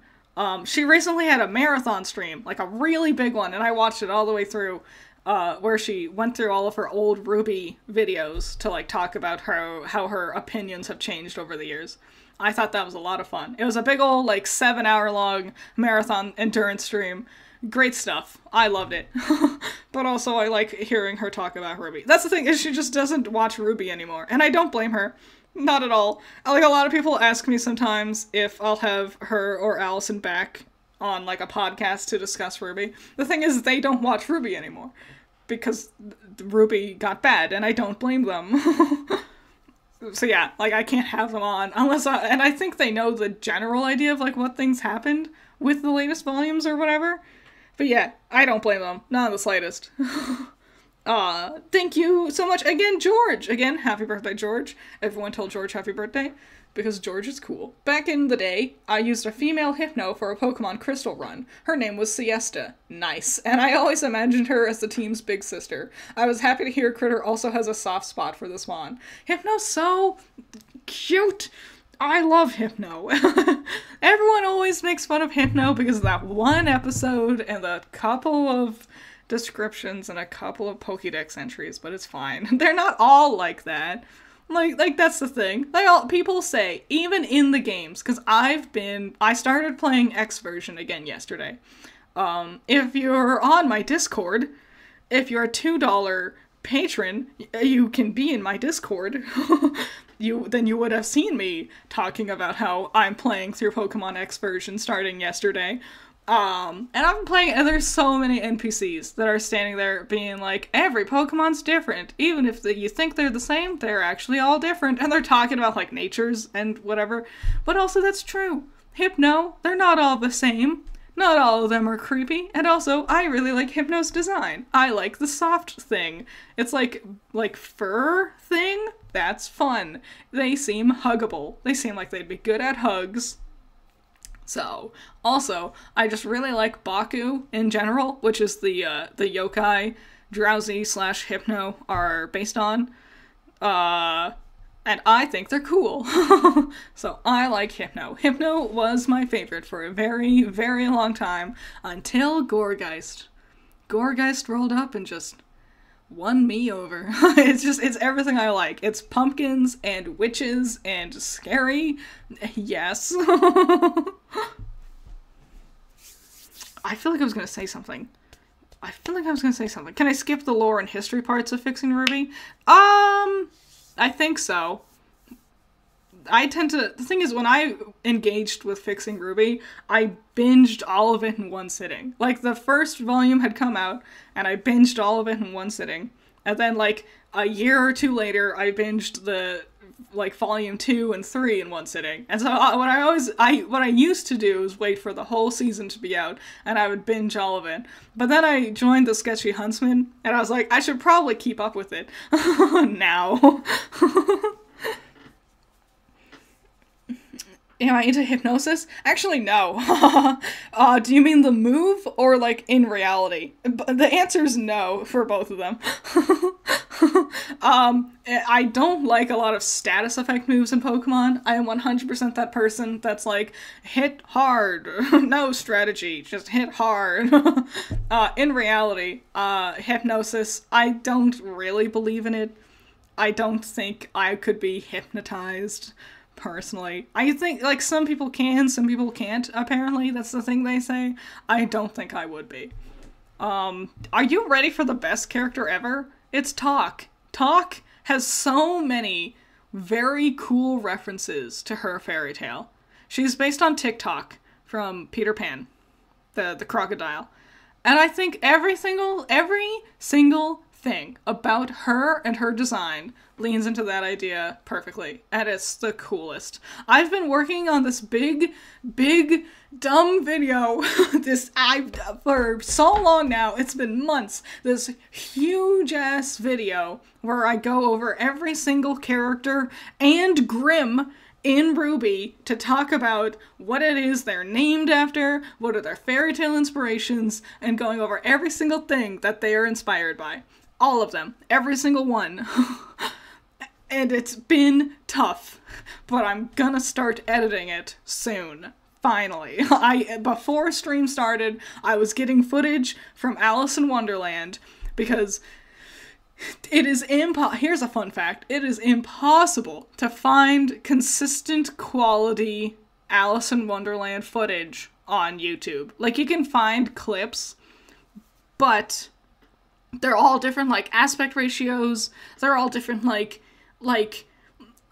speeds. They're all different. And so I had to go to Disney Plus and capture the footage myself. And I did that this morning before I started streaming. So I will start editing that together soon. Hopefully it won't take too long. I feel like it'll probably be, like, real easy, actually. I think Talk is a faunus. Pretty sure she's an alligator faunus. I think that's what the teeth are. Or the scales. She also seems like the kind of person who would just, like, get a grill. So definitely the scales imply faunus. I don't know if the teeth are related or not. Is everyone staying hydrated? Is everyone drinking water and staying hydrated? Yay, water. Heard RWBY was supposed to be a faunus, or a wolf faunus or something. Yeah, they thought about it. They were gonna make her hair gray to allude to, like, wolf pelt colors, but I don't think they ever planned on having her being a faunus. Because I think that kind of beats Blake's purpose in the story. It's crazy that there's not more faunus characters, you know? I pointed out on Twitter, like, a while ago, but there has never been more than one faunus on a team before. There has never been an all-faunus team, and there's never been more than one faunus per team. Some people think Fox is a faunus in Team Coffee. He is not. He's just a human who's named Fox. Other than, like, the White Fangs forces in general, no team has had more than one faunus, and that includes the Aesops and the Happy Huntresses. One faunus only, every single time. And that's crazy to me. There's so many fairy tales that are animal related, and so many of them are characters in RWBY, and only one. A capybara faunus? What would they have as their animal trait? Maybe claws? Tiny little cute capybara ears? They have whiskers. They can have little capybara whiskers. Capybaras are pretty cute. I don't think the cuteness would translate well to faunus features, though. It'd be like that scene in Mean Girls when it's Halloween and she's like, "What are you supposed to be?" And she's like, "I'm a mouse, duh." And she has like these tiny, like, impossible to notice mouse ears. Critter, did the Oscars happen? I don't think so. I'm amazed it's taken so long. I know, I didn't participate this time. I was very busy. Cal asked, but I was like, I was having, because I was working on my Ever After High project already, and I also had, like, a lot of other stuff going on, like, in real life at the time. But it's taken a while. So I know it's supposed to happen soon. I don't know if it happened yet, but I didn't participate this time, unfortunately. I was just too busy. I will watch it when it comes out. But, yeah, I'm amazed it's been taking this long. I've probably editing has been the toughest thing. But also there's just, like, other stuff to talk about, too. You know? Like, not a lot of people watched Volume 9, I don't think. But I'm not sure. What? The capybara's innate aura of friend? You're not wrong. You're not wrong, Hayakiri. I think is how your name is pronounced. Capybara paws. You're so tiny little... Capybaras are cute. Rodentia. I like rodents. They're my favorite. Has anyone ever had pet ferrets before? I have. I've had 4 pet ferrets in my life. They were great. I love them a lot. I wanted hamsters, but I was never allowed them. And now I have 2 giant banana boy dogs, and I definitely can't have hamsters. When I'm an old lady, I'm gonna have me some hamsters, probably.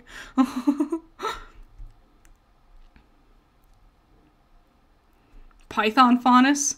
Long tail, or maybe a flexible body, the ability to unhinge their jaw, big ol' fangs that can pop out, that'd be cool. Thank you, Tori Miller. Thank you so much. Do you like the idea of Oscar being a deer faunus? I do. Who? Was it you? Someone suggested that. Somewhere? Yeah. Hold up. Someone suggested the idea of Oscar being a deer faunus. Was it a thing I saw on Twitter? Was it fan art on Twitter? Was that what I saw? Ah, I remember, I think it was, yeah. I think that's a cute idea. Deer faunus is cute. I'm amazed there's not more of that. You know? Yeah, you're right, Philip. Aesops needed their token faunus. That was apparently the idea with Mero. Like, they brought him on after Tortuga to, like, be their token faunus, but they never talked about it. And that's also apparently why Lionheart is he's a faunus, because Mistral is supposedly, like, really racist, and they wanted him to, like, be a figurehead of change, but they never talk about it. It's just things they say in the director's commentary that is never seen in the actual show. But yeah. Dear Oscar, great idea. 10 out of 10 idea. Doesn't fit with his fairy tale, but whatever, who cares? Tipitarius does all kinds of stuff. He could be a deer as well. But yeah, like, that's cute. And we could have, like, Bambi vibes with him also.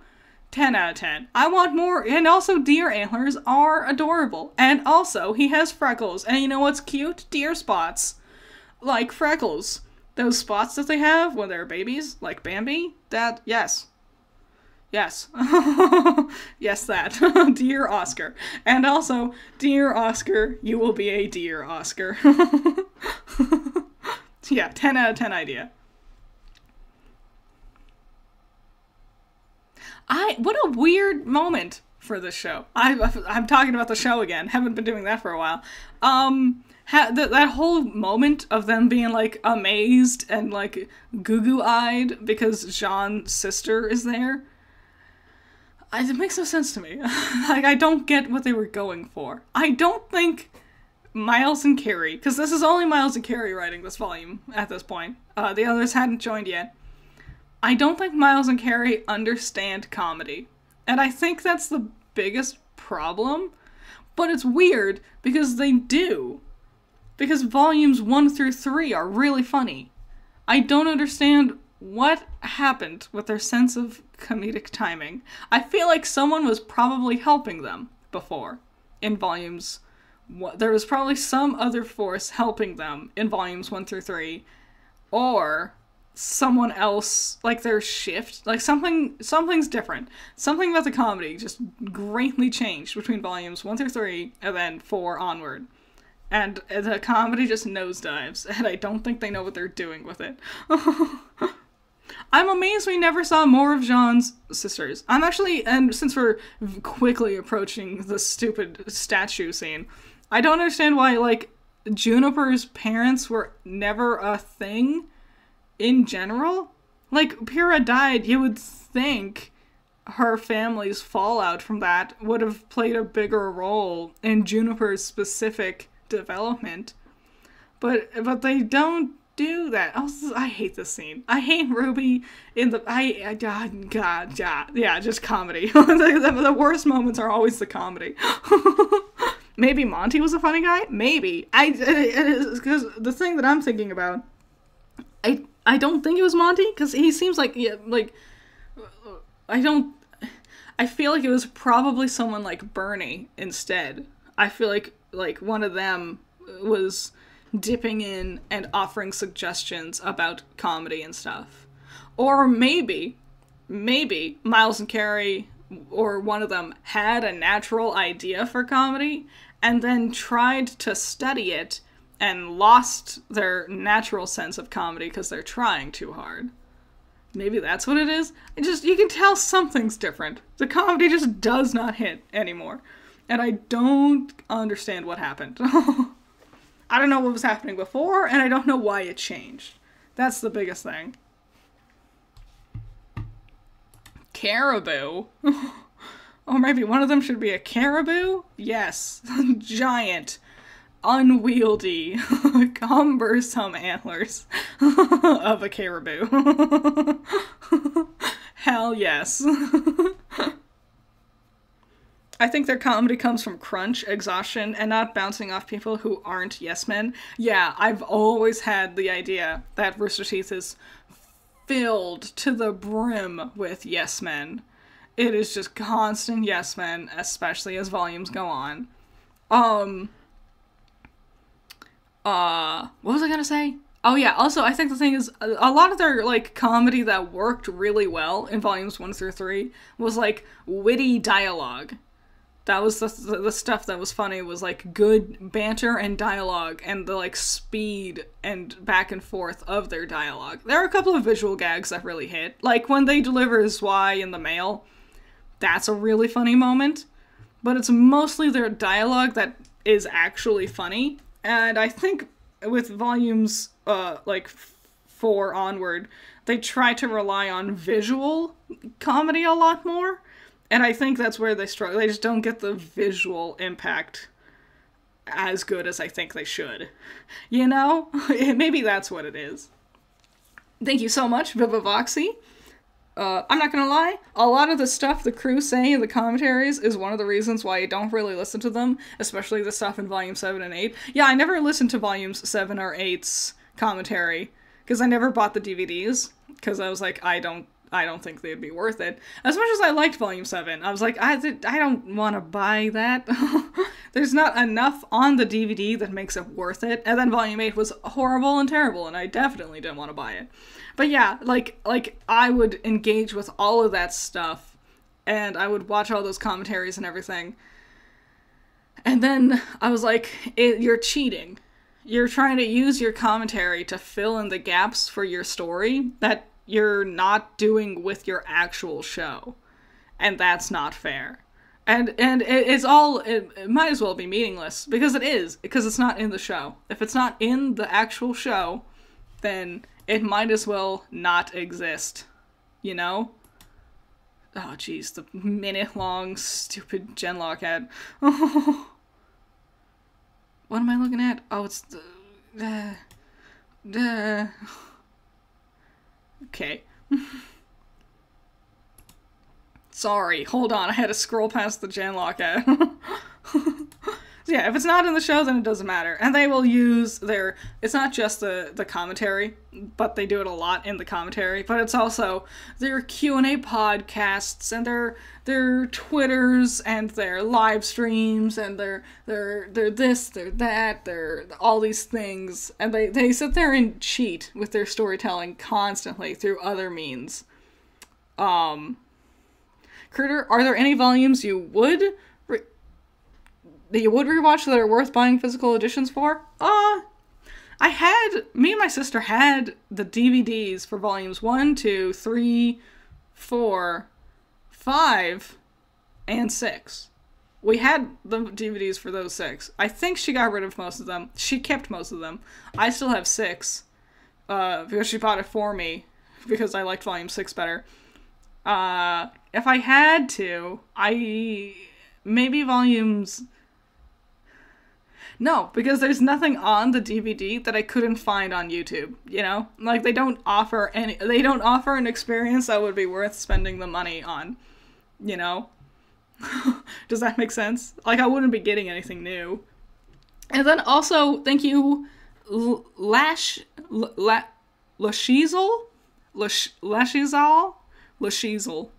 I'm sure I said it wrong both of those times, so I don't think I got it right at all, but thank you so much. Love the watch-alongs. It's criminal that Oscar's development got skipped over. This cemented the idea for me that Oscar is not a character. He's not! You're so right. And thank you. You didn't get skipped. I was just babbling. He's not. You're so right. He's not a character. He's barely a concept. And it makes me curious why they did this. Like, why was this the decision they went with? You know, oh, Ozpin's gonna die and he's gonna get reincarnated into the mind of this little farm boy. Oh, okay. And then they just forgot to do anything with the farm boy. And I think it doesn't help that there's a lot of characters already, and they already clearly struggle with giving any of them development. You know, that's why we, like, had to have all of Volume 9 in a different, unrelated universe, because they couldn't develop RWBY and do their normal plot stuff. But it's like, it is weird. It is very weird that they introduced Oscar and then just didn't do anything with him. He doesn't talk to anybody. Every time there's a scene where all the characters are together, he's always gone. Like, in Volume 5, when they're all, like, eating dinner together because they've reunited, he's not there. During the entire Apathy arc, where they're running around with Maria gets to participate, but not Oscar. He's not there. He's upstairs inflating a tire, or whatever. In the next one, Volume 7, when they all get their Huntsman licenses and they're all celebrating, he's not there. Penny gets to be there. You know, back from the dead Penny, she gets to hang out and participate.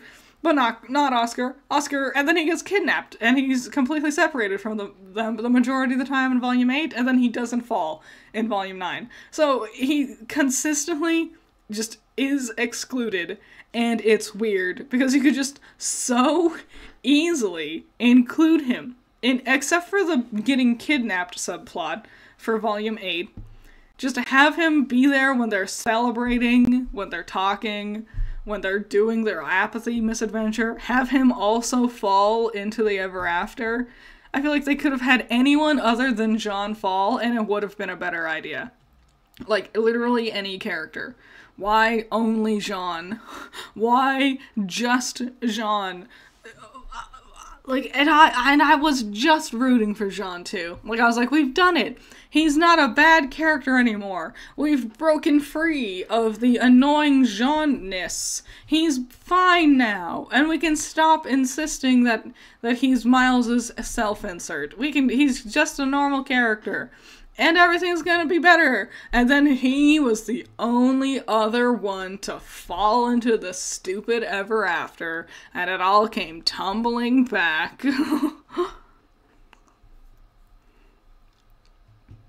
I adore Caroline Cordovan. I think she is the funnest little character. She's just a goofy, Team Rocket-esque adversary for them to face in this volume, especially with how heavy the rest of it is. Like, learning about, you know, Ozma's backstory and everything, and then, like, the Atom fight with the bees. Like, everything around her is very serious, so having her be a bit of brevity, but still a thing they need to fight to save the day. I like her. I think she's fun. I think she's underappreciated in the fandom.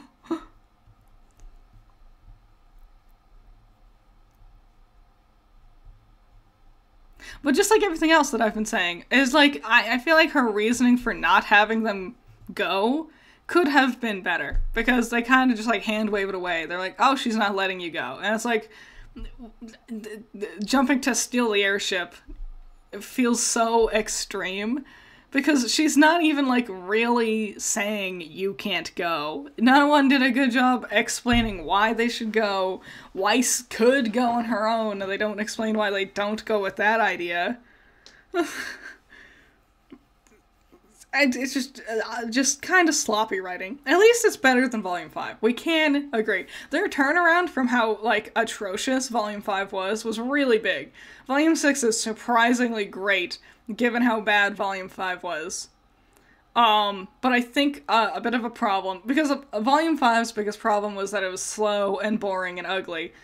Volume 6, I think, it fixes a lot of that problems, but it starts the new problem of, like, kind of speed-running plot points. Like, rushing over things. Not spending the time on certain, like, items to fully develop them into the thing that they should be to really justify the plot points. Does that make sense? Like if we just stayed on this a little bit more. And thank you so much, again, Tori Miller. I still like Oscar since he did a lot more than the others did. Plus, if Oscar fell, he would have noticed what was happening with RWBY, in my opinion. Yeah. Yes. I think there's so much potential, like, because a whole volume where it's not all of these characters, there's a lot of characters in our main team. So having it just be Team RWBY and an extra, having any, and it's such an emotionally turbulent volume as well. So having it be Jean again, especially after all the emotionally turbulent moments he gets throughout volumes 4, 5, and 6. It just felt very boring, very samey. Like they're just repeating the same plot points with him. And that's another big problem with Rooster Teeth. They just repeat plot points. Oh! Penny's dead? Well, we'll bring her back so we can kill her again. That's a great plot point, so we'll just do it again. Jean just got over all of his emotional turbulence, so you know what we'll do? We'll give him new emotional turbulence. Because that's a great idea. Oscar got, like, separated from the team, and then he reunited with the team just to get separated from the team again. Within, like, episodes of each other. Because he's separated from everyone else when, like Ironwood... Okay, so, like, the attack is happening, and Juniper forgets him, and he goes running off to take care of Ironwood. And then Ironwood has this whole, to my friends it's James, to you it's General Plow. And then he's separated from everybody. But then he immediately reunites with them at the beginning of the next episode. And then one episode later, he gets separated again because the Hound takes him. And I'm like, why do we do that? I just don't get it. like they're just repeating plot points constantly.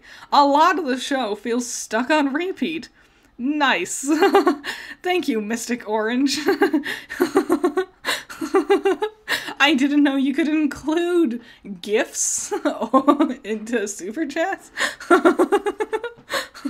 So that's fun. And thank you, JK Network. What are your thoughts on White Rose? Because I know your thoughts on Bumblebee, but what about the concept of White Rose? Not it happening, just the concept, because I think they have more chemistry than with Jean or Oscar, in my opinion. I'm fine with White Rose. I'm like I wouldn't be opposed to it. Like, it could happen canonically in the show, and I'd still be pretty okay. Like, I think they have enough of a bond where it could stay as great friends, like how they currently are. Or it could develop into something romantic down the line. I think it would be more natural than Bumblebee ended up being, just because they've kind of consistently been, like, really close with each other for a longer. I think it's cute. Like, I think it's fine. There's some very cute fan art out there. I do like White Knight more, personally, because I'm a sucker for the rich, cool, awesome girl and her bit of a goof doing his best himbo boyfriend. Over the years, I've kind of changed my mind. Like, I'm fine with Rose Garden still, but the more, like, I go, the more I'm like, Ruby's not gonna marry anybody. She's married to her job. She wouldn't settle down, ever. She wouldn't do the thing her mother did, which is have kids just to continue to go back out there and put yourself in danger and potentially have to leave your kids behind at too young of an age because something happens to you because it's too dangerous. So, you know, I'm just kind of neutral. I'm pretty neutral for most ships. I don't think there's many ships that I, like, hate, except for, like, the incest ones. But yeah, I'm pretty neutral for most. Like, any of them, I could be like, I see where you're coming from. I get that.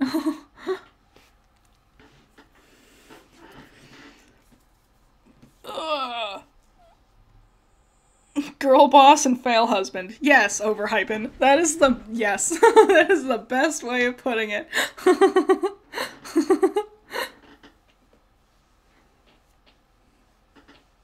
Girl boss and male wife? Yes, similar.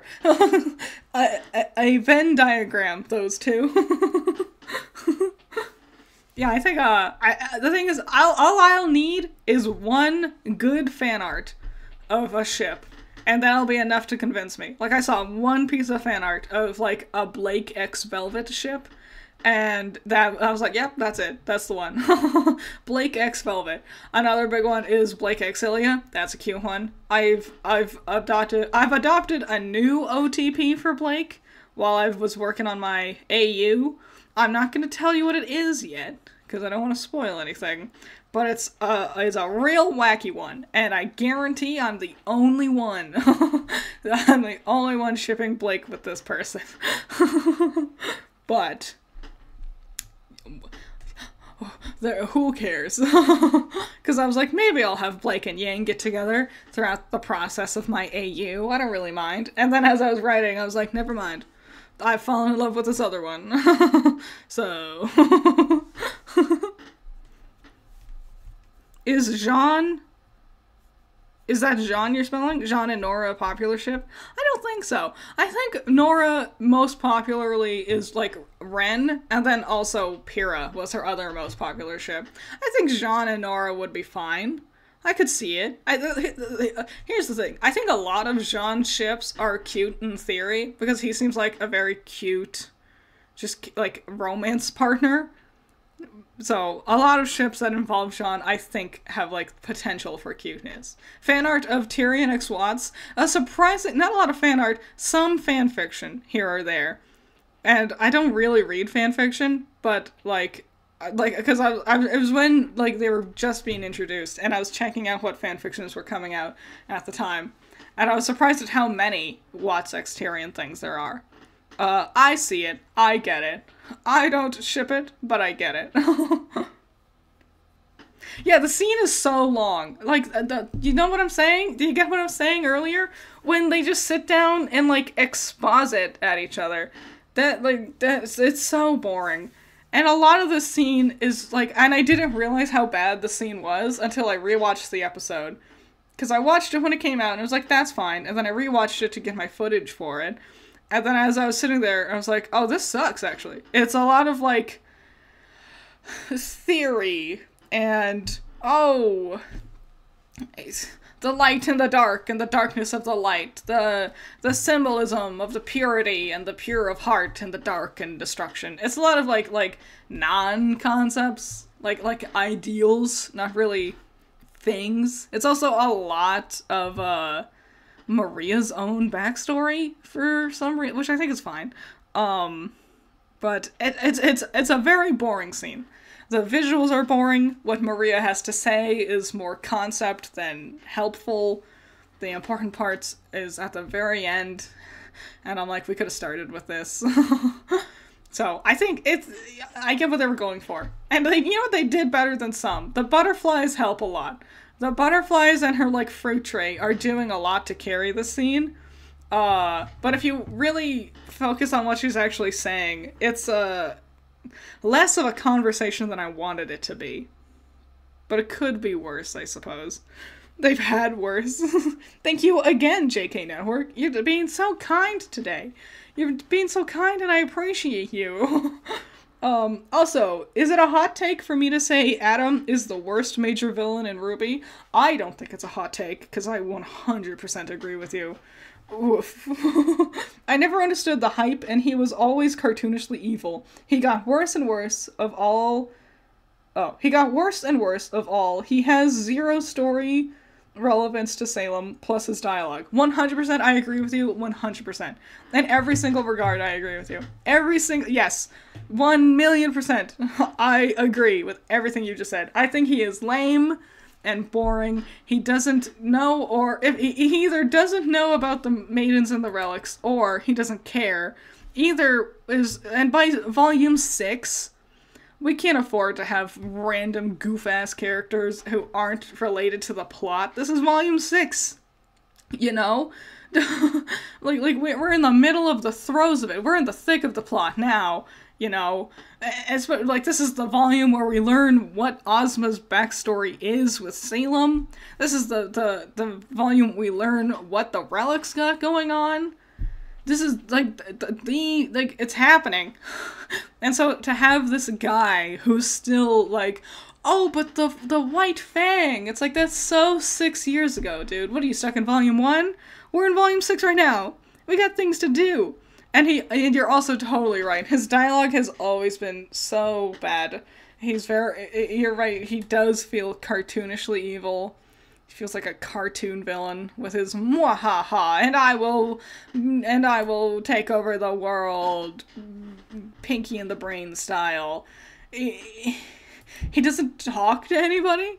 He doesn't engage with other characters. He is dumb and bad. And I was talking about it before, like, how he just doesn't get enough screen time to, like, establish anything. And it all just kind of, like, comes crashing in on itself in this volume. And I'm so glad, like, this is the end of him. And it's also a good thing to show that our characters are, like, succeeding incrementally. You know, like, they're beating their villains as time progresses, and having them beat Adam is a fine way to, like, set it up. And also, I don't think he could have been interesting moving into the later volumes of the series. So, I 100% agree. Overrated. So overrated. And all the, like, Adam fanboys are the most annoying, because it's like, he wasn't even cool. The stuff with, like, Ironwood is also kind of annoying, but at least Ironwood, like, had concepts. He stuck around. He had things he did. He had things he said. He had an impact. Adam is like a cool character design and nothing else.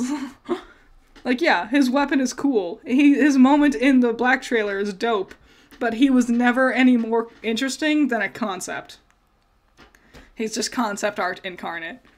And thank you, Godzilla Slayer. In my opinion, White Rose is superior to Bumblebee. I get that. I think that's the thing. Bumblebee's like such a vanilla ship. It's like, even before it was canon, it's like, yeah, that's fine, but also like, yawn. It was like when people were like, I ship, what's a good example to go with? Like, I ship Harry and Hermione for like Harry Potter, and I'm like, okay, but that's pretty boring. Is your favorite flavor water? What an interesting, wow, you're really breaking the norm. And like, Blake and Yang are fine. They just look cool together because their color palettes are complementary. I think there's just much more interesting. The only one that's like on the same level of boring than that is Blake X Sun. Oh, it's Mercury's scene. It's the scene where he's like, my dad stole my semblance. And I'm like, that seems so important. That's such a big thing to finally reveal now. And then it doesn't even go anywhere. It just seems like an in-universe explanation to excuse away why he hasn't had a semblance reveal yet.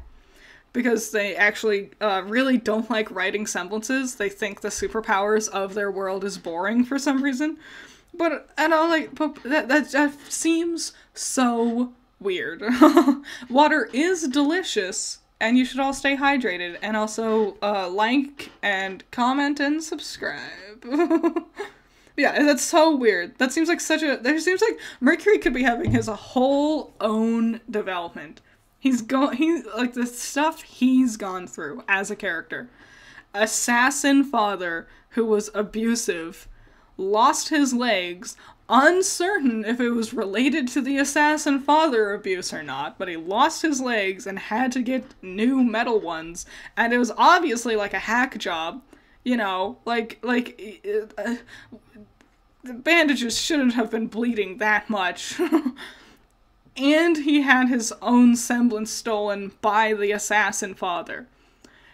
Mercury has so much of a character. There is so much in that boy, development and establishment-wise. And he does nothing. He's just in the background being like a nothing background character. A toady for Cinder. And it's so weird because it's like he has so much going on. That is so much stuff, right? He could be doing so much more. And I think the biggest problem is that his design is really boring. Like he's kind of a bland color palette of a character. Like all the grays. He's just kind of simplistic, so he gets ignored a lot. Everyone was sitting there creaming their pants because Emerald was really pretty and cool, and they're like, I can't wait for her to become a good guy. And yeah, that ended up happening, but I'm the only one over here being like, Mercury's got a lot going on. And I think we're not focusing on it enough. Thank you again, George. I also enjoy Yang and Neon a lot, considering she's the more fun cat. I agree. I really agree. Also, I was thinking about redoing the Justice League crossover and pairing Nora with Static. Oh my god! That's a great idea! Oh my god! That's a great idea! Static Shock. More Static Shock in my life would be better in general. God, I missed that one. I want them to remake Static Shock. I want them to do more Static Shock in general, because he was an amazing superhero, and I loved that. I loved that show. It was so much fun. The thing is, okay, every single time I think about the Justice League crossover, I just think about a million other characters that would have been more interesting to be in the crossover than the regular boring-ass Justice League. Like, the Justice League are fine, but Teen Titans would have been better. Now, Static Shock would have been better. A million other characters would have been better, but no. Superman and Batman, because Miles and Carrie are big Superman-Batman fanboys. Fanfiction where Mercury had silver eyes, and he ended up joining the heroes to help defeat Salem. Nice. I'm pretty sure I'll make him have silver eyes in my AU. Because, like, having multiple characters with silver eyes just seems like a more interesting concept. Thank you again, Godzilla. Mercury is like DBZ movie villains, better in concept. Wow, you're right. You're right. But it's one thing, okay, when it's a movie, though, it's like, oh, that's because it's a 60-minute, like, random misadventure. That's one thing. But, do I have my quality lowered? Did I forget to do that? No, I did. Yeah, sorry. When it's a movie, like, it's a 60-minute adventure, right? But when it's the show, the whole show, like from the beginning to end, Mercury as a character in the show. Mercury X Atom is Iron Bull. That's a great ship name. See, that's the thing. Sometimes the RWBY fandom really, like, popped off with a great ship name just for the pun value alone. But, and then it's like, oh, what's that ship? Oh, these two characters that have never talked to each other. Critters writing an AU? I am. And I'm almost done.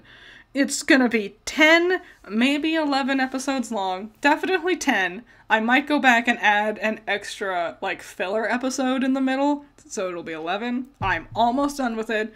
I am very excited. I'm excited. I hope you all like it. I change up a lot. Like, it's real crazy. But in a good way. Thank you again, JK Network. You're being so dang nice. You're being nice, and I appreciate you so much.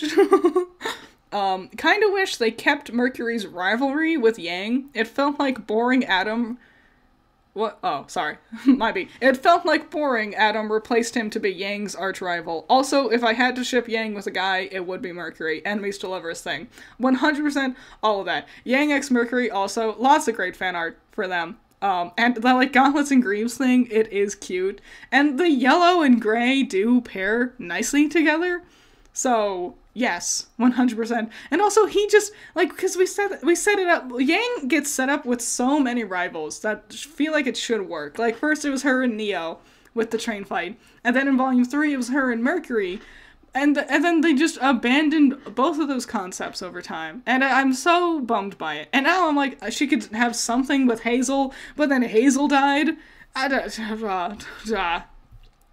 dumb because Adam was clearly Blake's rival. And then they kind of lumped him into Yang as well. And I think it just didn't work well that way. Yeah, it's the statue scene. We're here. Oh, boo-hoo. Yeah, boo-boo. Poor Pyrrha. Everyone cry over your precious dead princess. Is that a thing? That's a thing from Twins' review for this episode. And the way her review for this episode is the best thing ever. She words it perfectly. Everyone's precious dead princess Pyrrha. Everyone loves her. Oh no, be sad. Remember when the show was good? Remember back when the show was really good when Pyrrha was around? Be sad about it. Thank you, Ranger. Thank you so much. Hot take. I dislike Mercury almost as much as Adam. Spicy hot take. How dare. I don't blame you. He's very boring. Mostly because Mercury story-wise does not do much without Emerald. Also, Protag says hi. Hi, Protag. Hello. Hello. Hi. I'm seeing you. I've been babbling. I'm sorry. Yes, I 100% agree. Like, having a character be, like... Because it's weird, because Emerald gets to do a lot, even without Mercury. Like, she's gone through development, with or without him. But he's just always feels like a tag-along, like a toady. And there's, like, he barely gets to do anything in the show. Which is crazy, because you know who does an amazing job? Yuri Lowenthal. Yuri Lowenthal does an amazing job voicing Mercury. And it's a shame, because Mercury never gets to do anything. Such a shame. Wasted potential. You know what? Justice for Mercury. Justice for Mercury. Hashtag Justice for Mercury. Thank you again, JK Network. Anytime. I enjoy your streams. Also, I'm curious on your thoughts on Hazel getting redeemed instead of Ironwood. Both sympathetic and beef with Ozpin. I think it is pretty hypocritical, isn't it? Because, like... Especially because Hazel, like, tortured Oscar. I was mentioning this last time. That he, like, has a whole thing in Volume 8 with him, like, wholesale torturing Oscar. But he gets a redemption arc. He gets to redeem himself at the end there. He gets to be the little hero and has his moment. And his whole motivation was goofy at best, but he got to have his whole redeeming thing. But... Ironwood was never a villain, you know? Like, they made him one. Like they made him shoot innocent civilians and blast away Oscar. I don't blame him for shooting Oscar, I will say. You know? Because in his mind, he was like, I want Ozpin back. Get him out of the boy. And he'll go to a different body. Like, I can understand what he was... Like... I understand. Especially because he's like, Oscar's lying to me. They straight up lied to me the whole time. At that point, he probably didn't even know if he actually was Ozpin's next in line. Because they had lied about everything at that point. He might have been, like, at that point, Ozpin, like, Ironwood might have been like, is Ozpin even actually in this child? Because they had lied about everything at that point, so he had no reason to believe them anymore. So, I perhaps extreme, but also, I understand. But then he turns around and shoots Sleet for no reason, and they make him a goof Scooby-Doo villain. But, yeah, I think they should have played with Ironwood being not an I guess anti-hero is the best way we could word it. Like, he's not aligned exactly with the heroes, but he's also not doing things the way, like, he's not a villain either. But instead they just made him a wholesale villain, because why have nuance in your interesting show? You know? Why? They do a great job setting up the idea of nuance and having very nuanced topics. But then, whoopsie poopsie, we just forgot about that part. just make it all bad in black and white. Thank you again, Sora. Is the show setting up Emerald x Mercury? I don't know. It's hard to tell. It might be. I never saw them as romantic. I always saw them as, like, exclusively sibling-coded, you know? And I think that's where they're the cutest, conceptually. Perhaps Emerald likes Cinder. I always read the idea that, like, when I see her interactions about Cinder, I thought Emerald had a crush on Cinder, but then Ruby Chibi came out and implied it's like a motherly thing. Like, she thinks Cinder's the mother she never had. So I don't know. I personally like Emerald and Mercury being siblings, but I totally understand if you, like, have, like, because they're so not in the show enough to establish it one way or the other. So if you see them as, like, shipped, I get it. I like to think of them as siblings. Thank you again, Vivavoxy. I did a scenario where I said if you were to remove Hazel from the story, you could still achieve the same story beats regardless. Oh, regarding Oscar and Emerald, 100%, and it might have actually been better that way. Because cutting Hazel out of, like, everything with Volume 5 changes nothing. He was just a thing to fight. But it's specifically at the end with when Oscar, like, shows Jin to Hazel, and Emerald is there too. If it was just Emerald, because Hazel was sitting there torturing him all this time, but we were trying to set up this idea of, like, Emerald becoming a good guy and she'll end up joining the heroes. If he had been talking to Emerald consistently throughout the entire volume, and really establishing, like, yeah. Wait, that statue scene had been happening during that entire tangent? Yes. It's really long. Yeah, if Oscar had been establishing a relationship, like befriending her consistently throughout Volume 8, I think it would have been much stronger of a plot point. But oh well. Yeah, I think Hazel is kind of like an unnecessary middleman between the Emerald good guyifying and Oscar making, like, getting free and befriending the baddies and whatever. Like, if they just cut out Hazel and had it be just Emerald and Oscar, I think I would have been stronger. Okay, when people talk about Volume 6, this is hands down the weakest. This episode in general is the weakest. This whole plot point of Oscar running away just to, like, get a new outfit is dumb. Why didn't we see him going through his development? And then this plot point of Crow being pissy is dumb. Like, I know we're doing a thing with his drinking, but she doesn't even talk about his drinking here.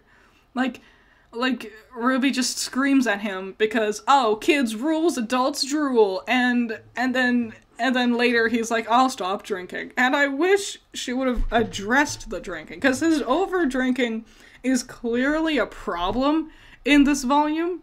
Like, it's a personal, like, conflict the character is going through, but they never address it. They never talk about it. They never actually say, Crow, you're drinking too much and you're hurting yourself and us by doing so. They instead just do this weird thing where it's like, we're cool and kids and adults are dumb and bad. And it's just dumb. We were setting up this idea of him drinking too much. It's a fine idea. It's a very fine plot point. And instead, they don't address it. Why not address it? Just have the characters talk about the thing you are setting up.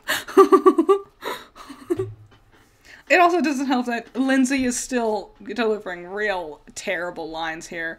Starting in Volume 7, I feel like Lindsay's performance gets a lot better, but here, especially during this little monologue RWBY has, it's still so high-pitched and ear-grating, and it's just, it also doesn't help that the RWBY thing they're advocating for is, let's steal an airship, a military-grade airship, and it's like, it's a goofy, dumb, bad idea that's coming out of nowhere, with no justification, and they're doing this whole, like, dunk on Crow thing because kids are cool and adults are bad. And it's just, like, everything around it is goofy.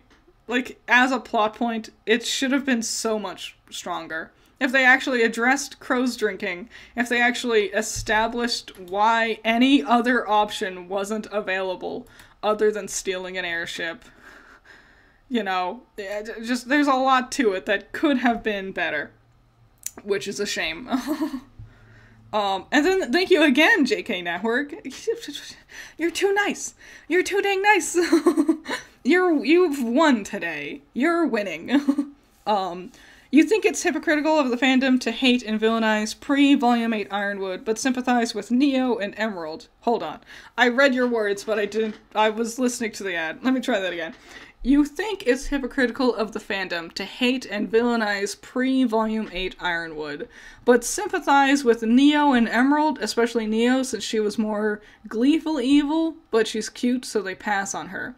I don't know if it's hypocritical. I think the thing is, with Ironwood, I think a lot of people just, like, aren't trying to understand the difference of perspective. I think the thing with Emerald and Neo, Emerald, I think it's fine that people empathize with her. I get it. She has shown remorse from very early in the show. Like, Volume 2, she was at, like, the first sign of showing remorse for her actions. I think the characters forgive her a little too easily. Like, I think about, like Zuko joining Team Avatar. They all bring up some pretty good points about the things he's done that are bad. And I feel like they could have specifically brought up specific things Emerald had done that makes them not like her. But instead they kind of, just like with this, like with many plot points in RWBY, they don't actually address any of it.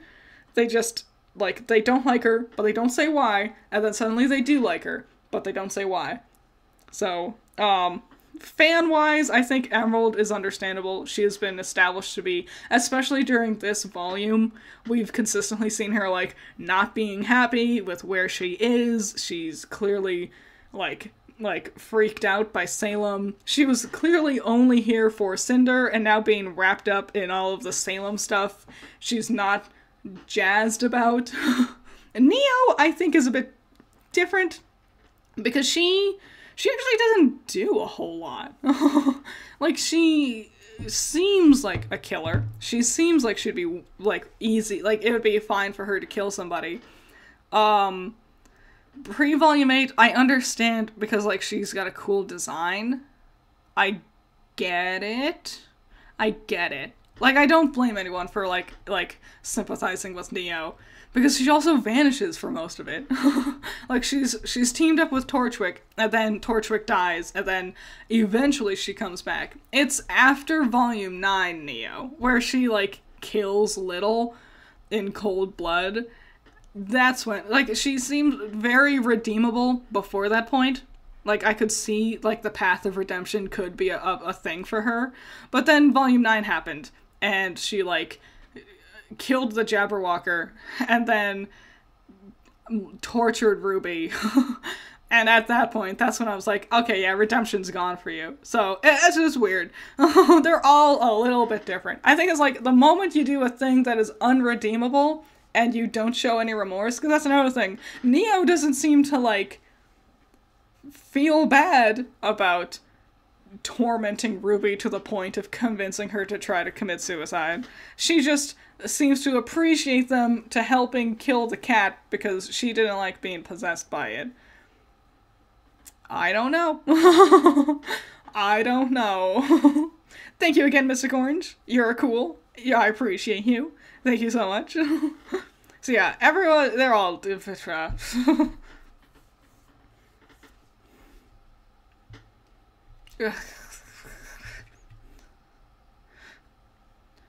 I hate Sean. It's such a love-hate relationship with Sean. When he's trying to be... It's not even like a consistent, like, half the time his jokes land. The other half the time, I hate his jokes. Half the time, he's too dramatic. I don't know, whatever. I can't complain more about Jean still. Yeah, this is really, like, we've talked about it, like, in detail, in excruciating detail, on our Tuesday Team Jacked streams over on Celtic Phoenix's channel. But this is really the beginning of, like, really hammering home the idea of, like, teasing Blake and Yang. And it comes out of nowhere. Like it just suddenly starts happening. And that's, like, I think that's the lesson of the day, is Rooster Teeth has too many plot points where the characters don't actually talk about it. They don't fully address everything involved with the plot point. They just kind of skip over things and try going into the like the next part of the story, you know? And it's the same with Blake and Yang. They were arguing, but they're not going to talk about it, and now they're going to be all cool, hunky-dory with each other. You know? And, like, yeah, so many plot points in RWBY. Especially this volume, I'm realizing, has been up that problem. Okay. Hyper nitpick. So dumb. Big, dumb nitpick. But it infuriates me. I hate the, like, touchy your ear, like, walkie-talkie bullshit. I think it is so goofy, dumb, and lazy. One, they're obviously just mimicking Marvel because they're big Marvel fanboys, and that's what the Marvel characters do. They touch their ears and they talk and they hear each other. I think that's goofy. My biggest thing is, I'm fine with them having, but how did they get this technology? Did Tara give it to them? I guess. Saffron or Tara. It's being able to communicate across long distances is an interesting conundrum for characters to solve, and the fact that they just do it because now they, out of nowhere, have little ear walkie-talkies, like how the Marvel characters have, is such a, like, out of nowhere way of doing it. Because they have cell phones. They could just be talking on their cell phones. Or, like, get a Bluetooth. Like, they have cell phones. You could just establish, like, a Bluetooth scenario as well. But the thing is, like, they do their little ear-touching walkie-talkie thing, but they don't actually animate it. Like, you can very clearly see with their models that there's nothing in their ears. So it's so I'm fine if it's, like, you got, like, a touchy ear walkie-talkie doodad, but animate it. Put it on your your characters. It's so silly. It's such a nitpick. I know it's a big nitpick, but it's also because, like, it just comes out of nowhere with this episode. Like, it was never implied that this was technology available to anyone in this universe, but now, suddenly, 10 episodes into its 6th season, now our characters suddenly have Avengers-style ear walkie-talkies. Okay, sure. Thank you so much again, JK Network. Also, on your Adam and Ironwood point, I agree. I think another difference is Adam was established as a villain and doesn't change. Correct. And I think you said and I, like you, said it's gray because there are still bad sinners like Valentino. Ironwood changed. Yes. So that's the thing with Hazbin Hotel. There are bad people in hell, but, like, Charlie's main point is anyone can be redeemed. Like, not everyone can, but there are people who might want to redeem themselves, who might regret their actions, who could do better. With Ironwood, his big thing was never, like he doesn't... Ironwood's plan. Oh, is stream lagging? Is stream lagging again?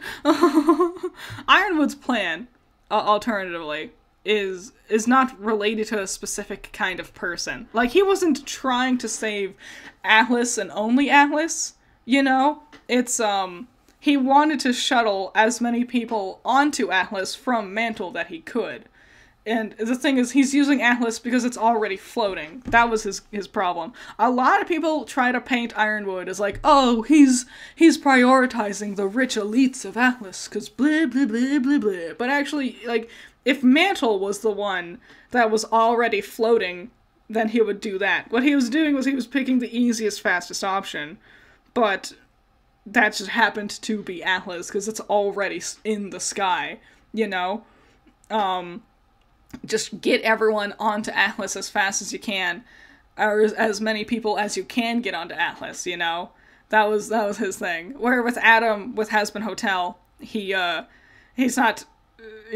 going with all of hell, and he's not stopping to, like, judge people. So, like, neither one are stopping to judge specific people, but their executions are completely different. Because, like, Ironwood is trying to save everyone, regardless of who they are. Adam from Has Been Hotel is trying to kill everyone, regardless of who they are. So I guess that is a pretty big distinction of, like, Ironwood's trying to help. Adam is only trying to hurt. Does that make sense? I hope I worded that properly. 30-second lag? Not too bad. How's the storm? Still windy. It looks like it's coming back in. It, like, went away for a while there, so that's fine. We're towards the end of the episode. We could honestly, you know what, real talk, we could probably skip the last episode. The last episode of Volume 6 is so boring, right?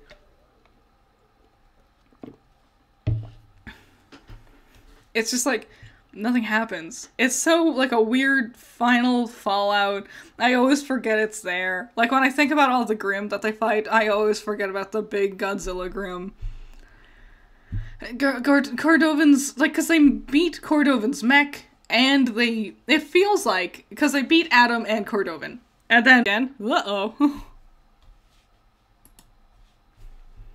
I'll just pause it for a second. So yeah, like, they establish that they beat Adam and Cordo, but then, like, oh, Ruby's doing her Silver Eyes thing, and we gotta do a thing from that. Like we gotta, like have a conclusion to that arc, because we have our silver-eyed warrior, Maria, she's here, and she's gonna teach Ruby about the Silver Eyes and whatever, and all that stuff. So, like, they have to have a big Grimm for her to fight at the end, and it just feels kind of stapled on. Like, they do a good enough job establishing that the Grimm are coming. Like, in the second to last episode, they established that the Grimm are on their way, thanks to Cordo's mech being, like, activating and scaring everybody. But I don't know, it just feels so weirdly tacked on at the end. It's such a not plot. Yeah, stream's taking a dive again. I'm gonna actually, now's a great time, because I need to get more water, because I drank all of mine. So we'll have a quick break right now, while we're breaking. Hopefully stream can, like, figure itself out, and the wind will stop being crazy. But yeah, we might end up calling stream early. We'll see, because the lag seems to be going a bit crazy right now. So we're gonna go on a bit of a break. I'll be back to let you know if it's, like, the break, like, if it's gonna do anything. But for now, let's just break for a second. How about that? Grab water, go to the bathroom, get a snack, do what you need to. We'll be right back. But, we'll see if we're gonna keep going with stream, because all that's left is the Adam fight, and then the conclusion. We got to the important parts, which was the apathy, and also the statue scene. So, yeah, let's break for a second, and we'll be right back.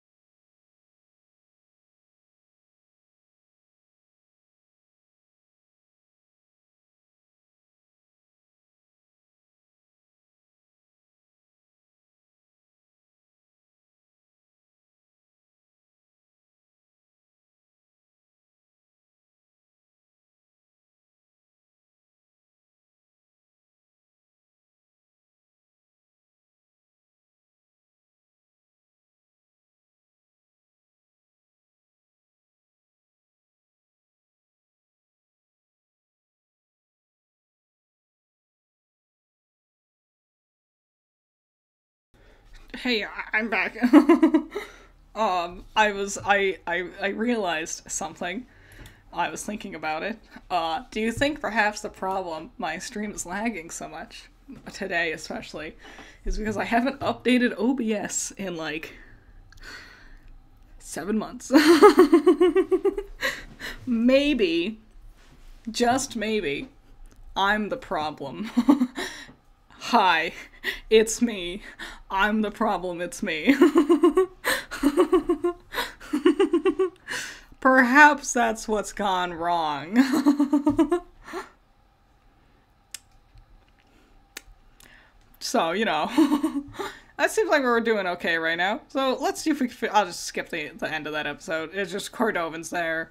And then, oh no, Adam's coming to attack. So we'll get to the end of the Adam stuff, at least. Actually, does anything happen in this episode? The lady in the shoe? Does anything important happen here? Yeah, updating software might be it. Just maybe. Perhaps.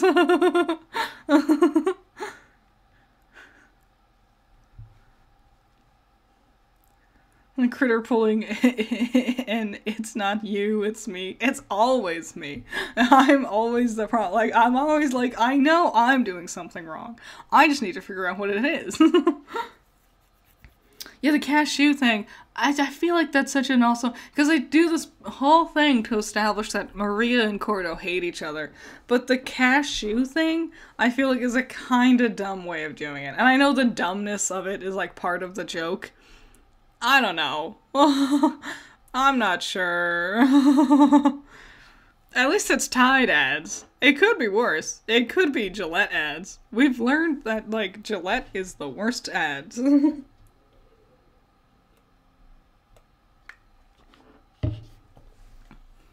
Oh yeah, Adam's scar gets revealed, and then they do nothing with it. Yes! Yes! I know, that's so... Why did Weiss never learn about this?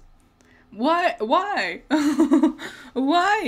They did like a whole, and we don't even know how he got a scar. Apparently he got it in like the mines or whatever, which they only mention in like his card description for Amity Arena.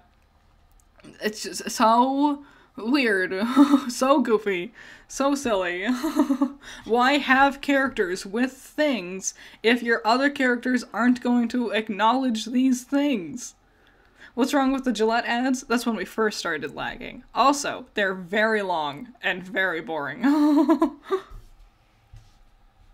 Yeah, did he get branded? I don't know. I don't know. Like, it looks like a brand, but why? I don't know. It's not in the show, so it doesn't matter. Oh yeah, they do a lot of their fight with Cordo in this one. But they don't beat Cordo. They have a couple of cool moments. Like, Jean has that thing where he runs up and he, like, saves Nora. That was a kind of cool moment. But they also, like, I remember this episode came out, and then they had a behind-the-scenes video specifically talking about, like consistency in where characters are during fights and things. And it's silly, because at the end of this one, Cordo's right up inside of, like, Ruby's butt. Like, right there ready to blat her away because she's hanging off the cliffside. And then in the next episode, Cordo's mech is like a million billion miles away. And I'm like, you just had a whole behind-the-scenes thing talking about how... this was like oh, the consistency of characters between the shots, and then you immediately... Whatever. I think what we're gonna do, we're gonna skip this episode. Okay, I'm just, whatever. We're gonna skip this episode, and we're also gonna not watch RWBY. I like Indomitable, but I will cry. I'm not gonna do that. And I think the majority of the episode is not worth watching. Because it's like, how long is it? It's a 23-minute long video, and I know, like, a big chunk of that is, like, the end credits. Or whatever. Hi, Eric. You're back. A big chunk of it is the end credits. But, like, it's also a lot of, like, nothing. A lot of standing around doing nothing. and the storm's really coming in, and I'm honestly not sure how much longer I can stream for. So we're gonna skip this episode, and we're not gonna watch the last episode. We're just gonna watch Seeing Red, because that's the important one. Because nothing happens to this one anyway. Like, he does his quick spat with Yang, but it doesn't go anywhere. It's not the real fight. And if you want to see me talk about the fight between Adam, Blake, and Yang in its entirety, watch the stream I did last year for the Trevor Project. We raised a lot of money and it was great. And I broke down the entire fight, frame by frame. It's a lot. It's a lot of a fight. It's a lot to go over. Yeah, it's like 15 minutes of actual plot. You're right. It's also them like OMG, the Alasian fleet, the armies in the sky, and I'm like, is this bad? Is this a bad thing? I don't. Yeah, this is the Gillette ads, and it's like they're too long and boring. They just take forever. Yeah, stream's almost over this time. Well, I'm excited for March to be over so I can be done with these RWBY streams, so I can stop marathoning multi-hour long streams every time. Every time? Woof. Every single time? like having a couple of streams here or there that are like longer than 3 hours is fine. But having it be every stream? Whew, tiring. I got lots of stuff to do. I can't sit around and have every stream be 5-hour long adventures. Once we finish up RWBY, I'm gonna keep doing streams and stuff. In fact, I'll be asking on my Discord. I have a Discord. You want to be on my Discord and hang out with my cool Discord stuff? You need to be a $2 patron at least. And then you can join the Discord automatically. Yahoo! But I'll be asking my Discord what they want me to do. I know for sure I want to watch Hell of a Boss. I know for sure I'm gonna watch Hell of a Boss. And when we do that, I think I'll even get rid of my screen. Maybe not for Hell of a Boss, because I know, it's kind of a lot. Like this. My subscribe screen, and maybe we can just watch it together, and I can pause more and we can talk about it. Maybe not with Hell of a Boss, because I've seen the first episode. I've seen parts of the first episode, and I might need the screen, but we'll see. But also, I want to watch something else, so I'll be asking on my Discord. Goodbye, Skywalker. Have a good night.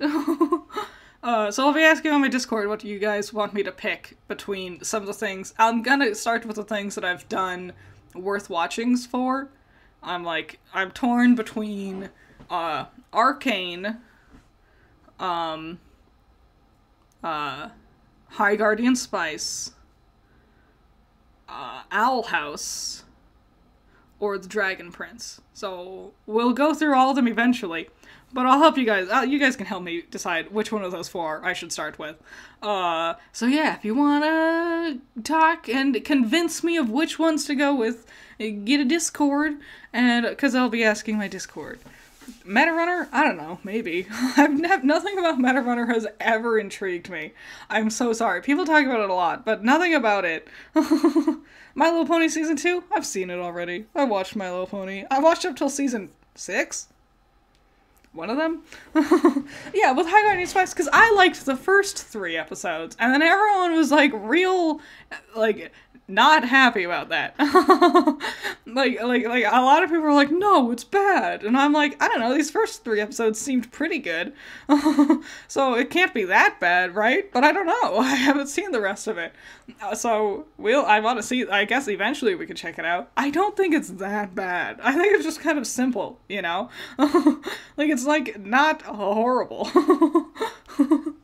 So, we'll see. We'll figure it out. Wouldn't that be a wacky, stream schedule? Half the time doing Hell of a Boss, and then the other half the time doing something like High Guardian Spice? So yeah, lots of fun options. We'll see where we go from here. But first we gotta finish RWBY. Oh, Oh, it's getting colder. Oh, it's getting colder and the wind's getting stronger. We gotta finish this episode. Let's go.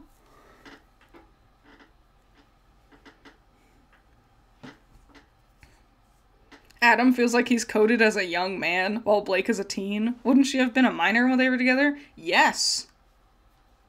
Canonically, yes. That is what happened. Because he's 20.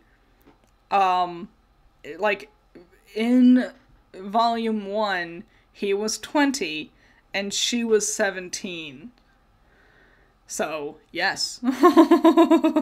Yes, that exactly. 100%. That's the thing. It was a bad relationship. People, it's supposed to be bad on purpose.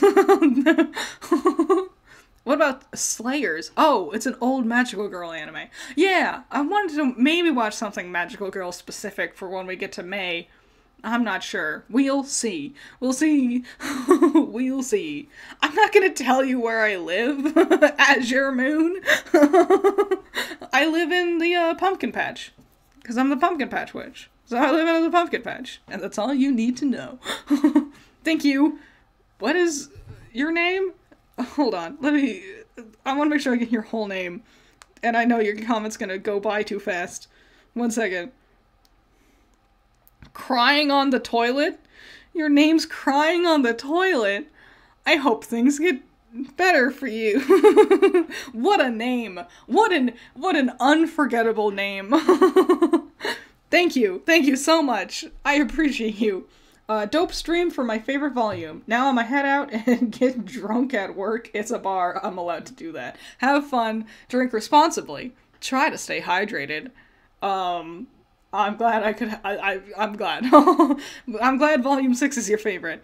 Have fun, drink responsibly, stay safe out there, especially. And thank you, Godzilla Slayer. Maybe Dragon Ball? I've seen Dragon Ball. That's the problem.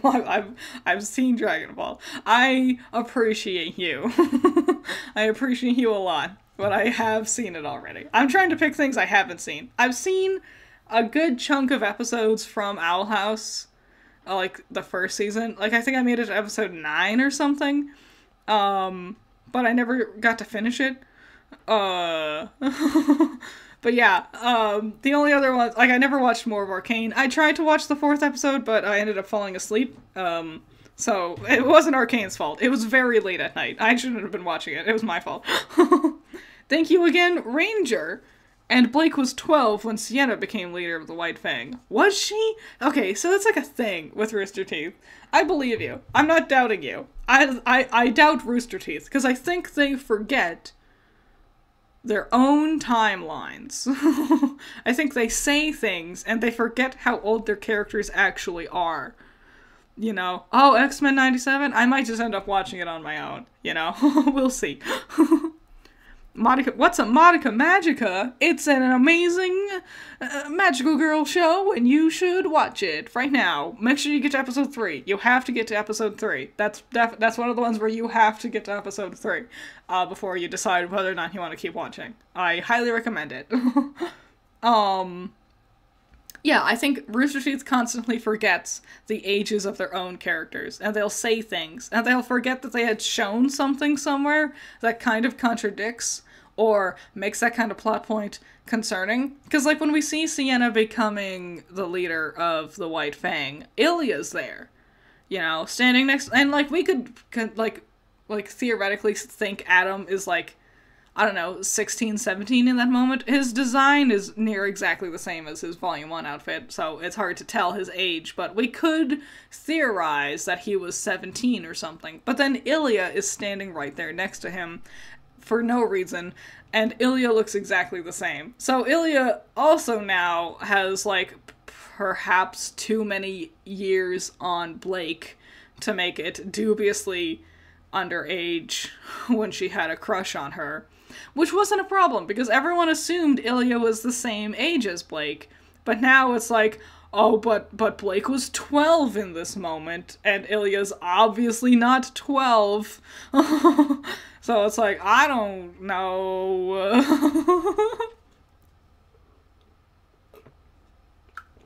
The Adam character short more or less shows that 12-year-old Blake and 17-year-old Blake had no changes between them.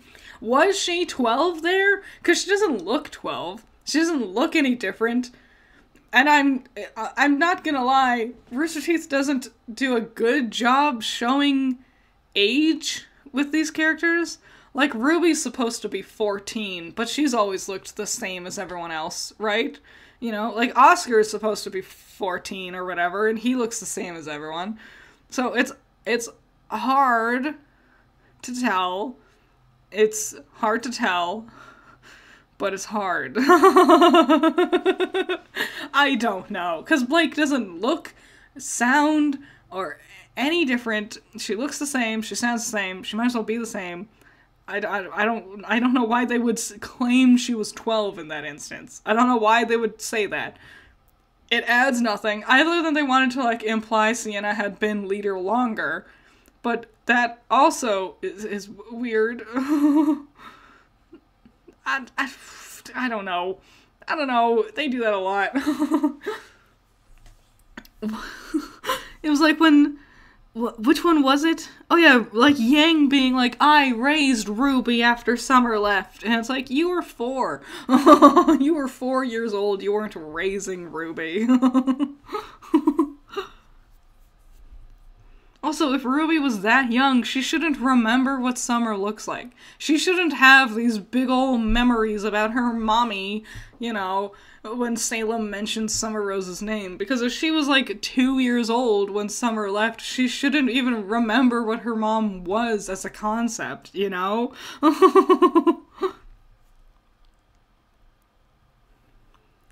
Oh, thank you.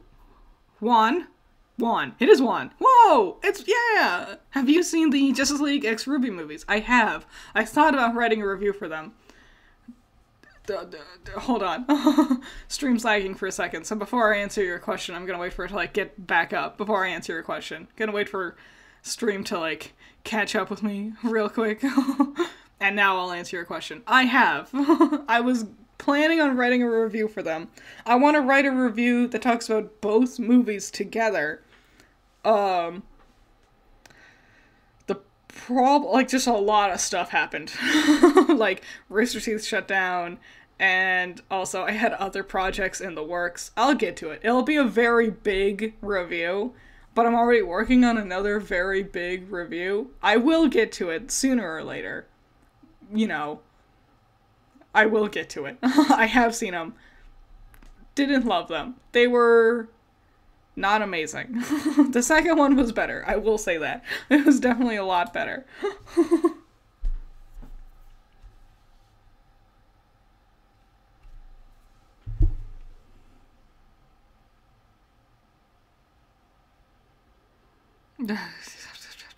Just this dialogue is so try-hard, you know? Like, it's so close. It's trying, you know? It's just missed opportunity. It's too late, you know? This is the only time Adam's ever done anything, and we're trying to do this whole thing.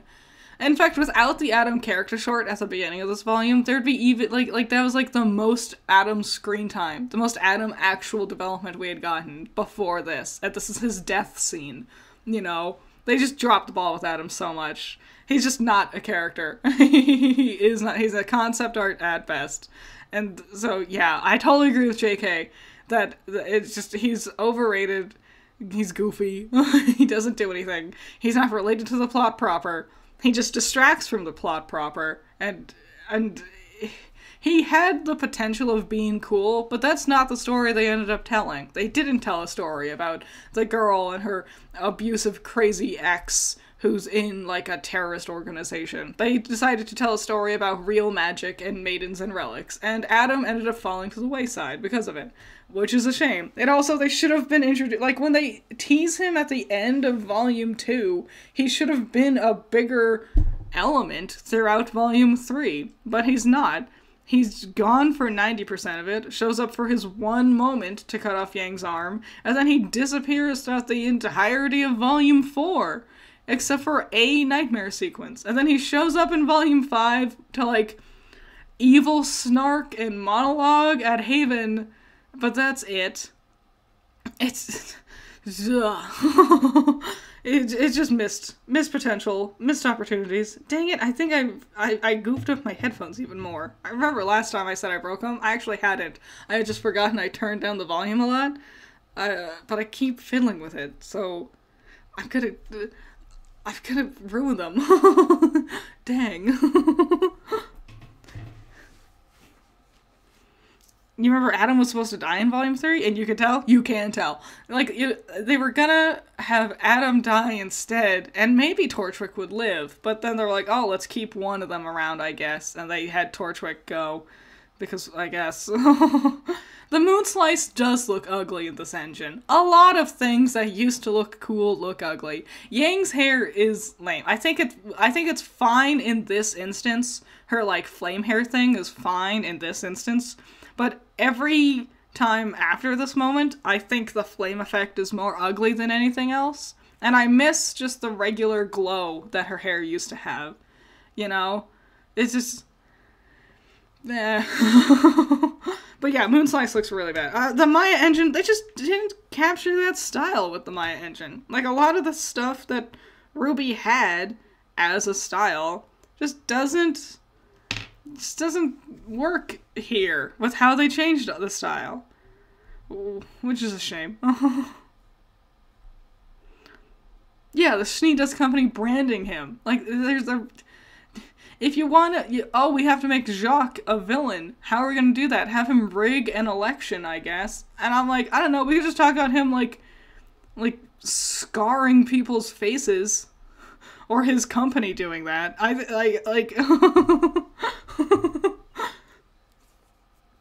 Thank you again, JK Network. You've been so kind. You've been too dang kind. I appreciate you so much. I appreciate you. Thank you. Thoughts on RWBY's format of having two main villains a volume? -1. Is that true? Hold on. Torchwick and Neo, and then Cinder and Adam, and then Tyrion and the Knuckleavi, then Cinder and Adam, then Adam and Cordovan, and then Watts and Cinder, and then Ironwood Cinder, then the Cat and Neo. I had never realized that. This had never dawned on me. I guess it makes sense, conceptually. Because there's so many characters, having at least 2 bad guys for them to face makes sense. I had never thought of this. Because, yeah, Volume 1, they fight just Torchwick. And then, with Volume 2, it's Torchwick and Neo. Then Volume 3, it's Cinder and Adam. And then Volume 4, it's Tyrion and the Knuckleavi. Volume 5, it's Cinder and Adam. Volume 6, it's Adam and Cordo. Volume 7, it's Watts and Cinder. And then Volume 8, it's Ironwood and Cinder. And 9, it's the Cat and Neo. I've never realized! I had never thought of this. I guess it is cool. I do like that, actually. I think, now that you've pointed this out to me, that's awesome. I had never realized. I do like it. I think it works. I think it also helps with, like, because, like with Tyrion and the Knuckleavi, they have, like, a midpoint villain that they can fight. Like, having them both be at the end. Sometimes I think it works really well. Like I was saying, like, Cordo is, like, offers a bit of brevity in the middle of the more serious, dramatic moments, like with Adam. And then having the Cat and Neo fusing together with Volume 9 makes a lot of sense. I think that's cool. I think that's really cool. I had never realized before. I had never realized before, and I'm blown away. I like that a lot. I think it's awesome. Thanks for pointing it out to me, because I had never thought of it. It is, you know what? I agree with you, Dahlia. It is ugly. For being like the Godzilla Grim is kind of ugly. And thank you, Sora! Volume 1 is Torchwick and Cardin. I guess we can make that argument that it's Cardin. Yeah, Volume 1's weird because you can tell they're like the growing pains. It's like a lot of the things in Volume 1 didn't stick around to how they committed to doing Volumes 2, 3, onward. Wow, that's fun. I think that's awesome. I think that's really cool. Alright. Do we want to watch the last episode? Okay, we'll watch the last episode. We might as well. We'll skip parts of it, though. We'll skip the beginning. The beginning's kind of bad. We'll get right to the fun part. How about that? Okay, just for you. Just for you all.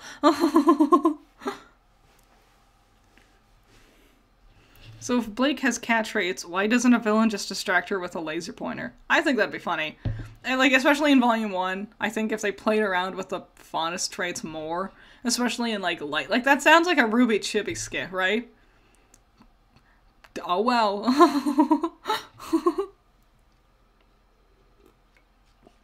Yeah, the fact that Weiss never meets Adam is disappointing. He also never meets RWBY either.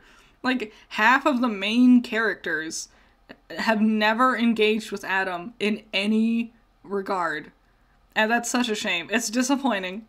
Like, what's the point of having characters if they don't do anything? Like when I realized that Watts died and no one knew him. No one knew who he was. They never engaged with him at any point. They said his name once when talking about how much they didn't like Ironwood. They were like, you just said it to trick Watts. Why? Also, Hazel died. Does anyone know that he's dead? Did anyone care? No one in Team RWBY realized. Oh, I guess Yang was there. But yeah, like, what does it matter? So many of the villains, they just kill themselves. The heroes might as well not be there. Critter, are there beautiful men in RWBY who aren't teens? Yes. 100%. Oobleck is pretty good. He's a pretty good best boy. I'll admit Torchwick was rather pretty. He was around when he was around. He had a cool design. I know there's others. Let me just like go through the Rolodex in my mind. Depending on your preferences, I could see if you were like into Hazel or Watts and Tyrion. Of the three, I get Tyrion the most. Like, he's fun. I think he's fun. Let's see. There are others. Like, there's a lot of the teachers, you know? I guess I would see if you're into Ty. I'm not. He's just so dumpy. He's just so frumpy. I guess there's Ironwood. Ironwood's pretty good. A lot of the Aesops. Is Marrow a teen? I don't think so. I think he's like 20-something, you know? Clover. Clover's real dang pretty. Crow and Clover. They're both really dang pretty.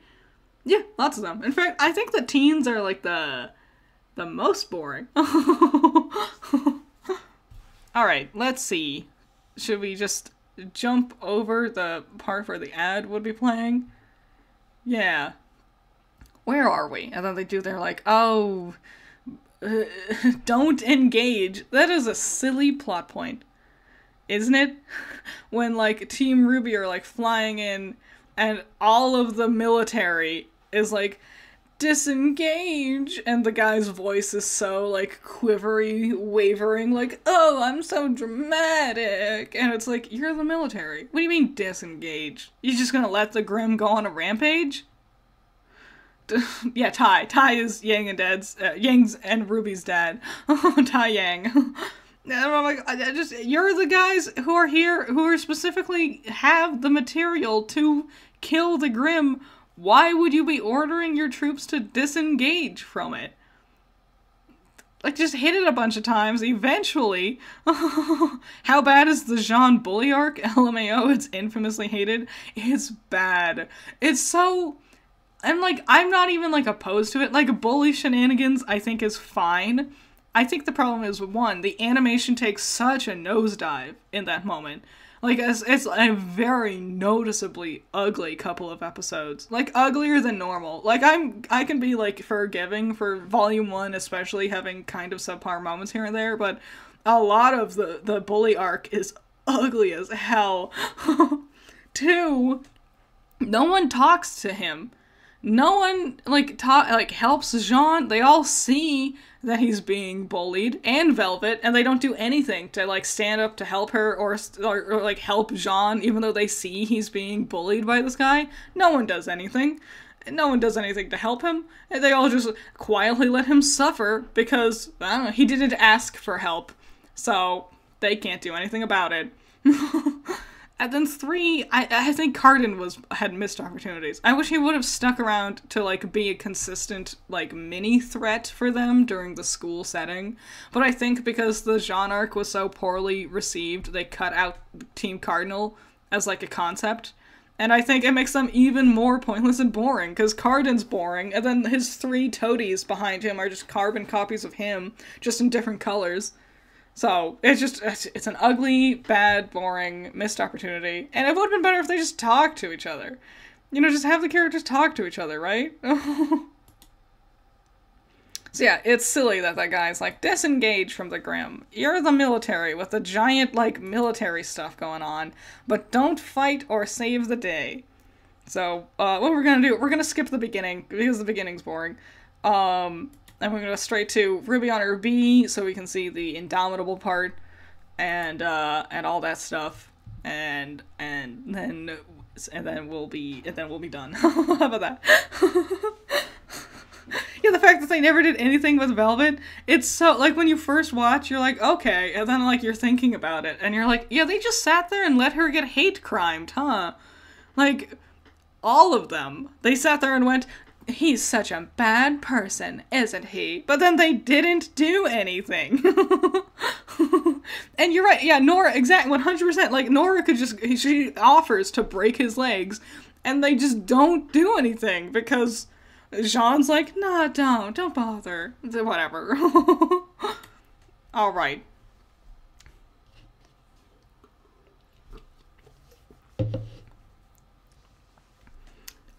Does Indomitable make you all cry? Because it makes me cry. I'm gonna try to not focus on the song, because I will definitely cry if I do. I've tried just listening to it, like going through the soundtracks and just listening to it. And I can't, because I just cry every time. It's too sad.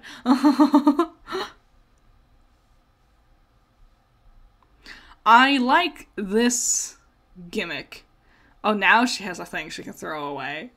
Just throw that probably expensive piece of technology away. Also, why was Yang babbling in her ear? Whatever. I like having her memories be done in this style. I think that's very cute. And also fixes the problem of them not being the same art style as each other. So there's, like, better consistency between them all. Because having, like, the shots of, like, the current volumes in the Maya engine versus the Poser engine could be visually weird because of how different they end up looking. Hi, Dragon Ball Z. Hi. First time catching one of your live streams. Can you please lend me your strength as I start my 5th watch through of RWBY tonight? Your 5th? You're starting it. Good luck. And we were just talking about how bad the Jean bully arc was, too. I believe in you. You got this. Yeah, I think it's a cool idea. And I really think, like, using Jin to freeze time. I like how they continually play with that concept. That summoning the genies freezes time for them. So she says that. I won't allow you to use me without a question again. But then Oscar totally does in Volume 8 to, like, show Hazel and Emerald that Jin is there. Hot take, you don't think Nora's funny? I do kind of agree, Sora. I think there are moments where she's very funny. I think she's actually her least funny in volumes 1 through 3. Because she's just trying so hard. It's just like, it's a lot of like scream, like early YouTube lol random kind of humor. And it's never been much for me. I'm not into it. But I think she's gotten funnier over time. Not all of her jokes. Like, a lot of them are pretty bad. Like her, get it, crow and raven, they're birds. Not a funny joke. But I do think she is consistently the funniest of the heroes. Thank you again, George. Speaking of Team Cardinal, I'm impressed with how much Evermaro did for the team. I especially liked Dove and Lark. I agree. I saw a tweet. It was, Dove is the nice one because doves are signs of peace, and I thought that was very cute. I think that's a lot of fun. Evermaro, I do something very, very different with Team Cardinal in my AU, and I'm excited to see how people react to it. But I like how Evermaro, like, actually decided to, like, make them characters. I think that's fun. And I like how they all have, like, different ways they bounce off of Team RWBY's personalities. I think that's neat. I like that a lot. Missed, like, Cardinal has such missed opportunities, and, like, it's so easy to play around with them, you know? Yeah, Summer Rose's boob window outfit, and it's just the outfit RWBY's currently wearing, but in black. It's so lazy. Like, for being the big reveal of Summer Rose, it's so, like, her current design that she actually has, like, from Volume 9, is way better. But it's, like, it's such a shame that, like, their first ever time seeing Summer Rose, and they went with this weird, lazy option. God. Yeah, and she doesn't even one-shot the Grimm. Cordo has to fly in and save the day. And, like, I understand, like, we don't want to establish that her silver eyes are that powerful yet, and we had to give Cordo, like, her redemption or whatever. But it's, I don't know. It's just, this whole episode is so, like extra non-stuff. Like, it feels so weirdly tacked on to the end of the volume. It's fine, but it just doesn't feel like the conclusion. And then he's like, I'm not gonna drink anymore, even though we never addressed it.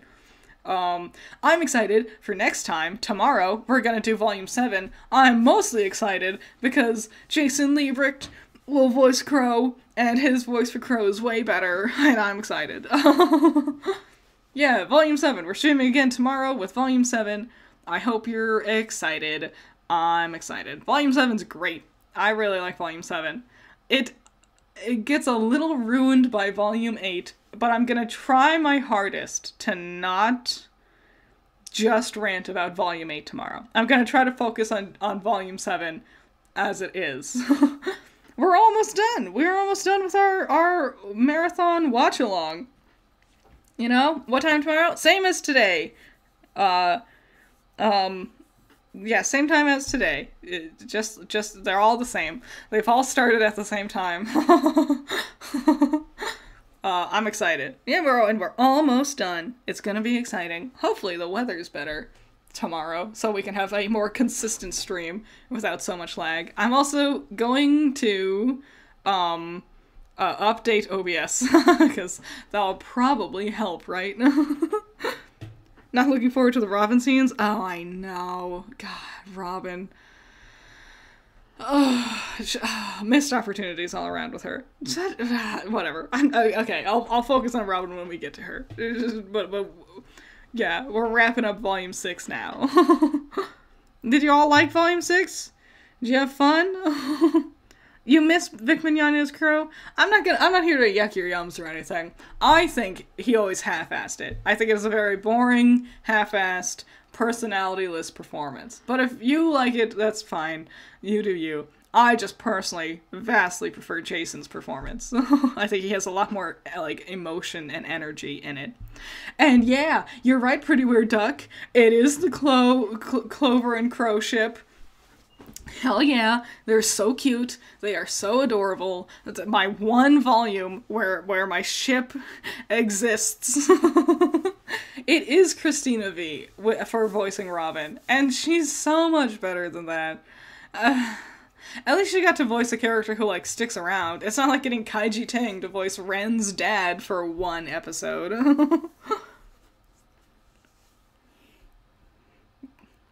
So we did it. That's Volume 6. It's overs.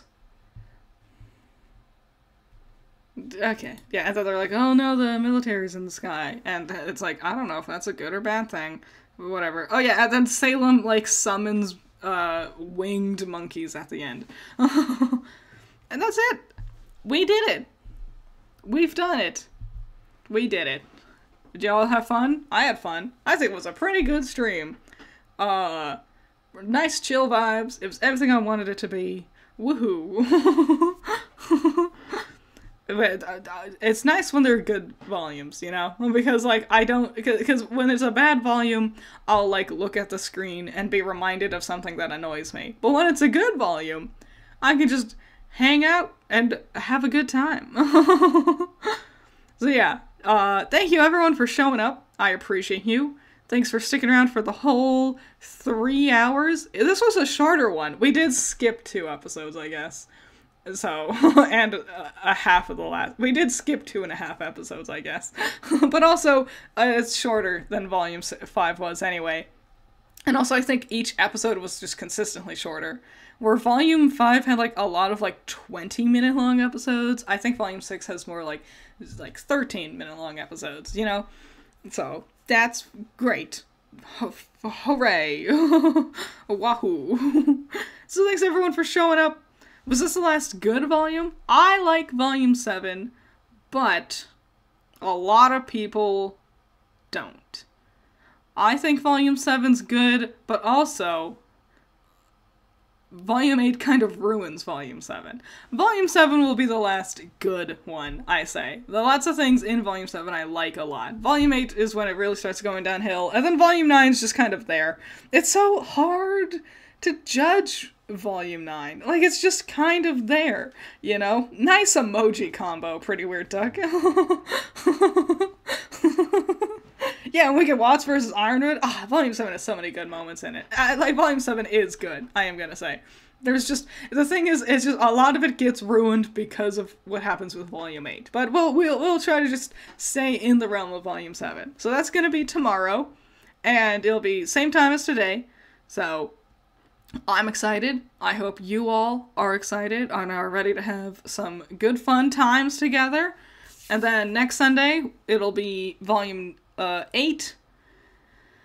So that'll be great. And then next Monday, it'll be Volume 9. And supposedly there's a new end credits thing at the end of Volume 9.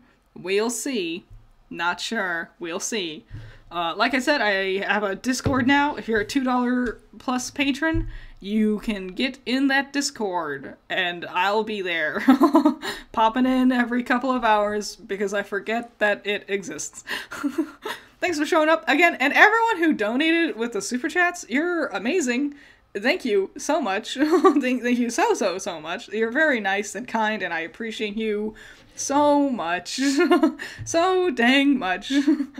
So yeah, it's the end of Volume 6. Thanks for showing up for the stream. We'll tackle Volume 7 tomorrow, and I hope you'll have fun with it. So, yeah. Alright, I'll see you next time. I appreciate you.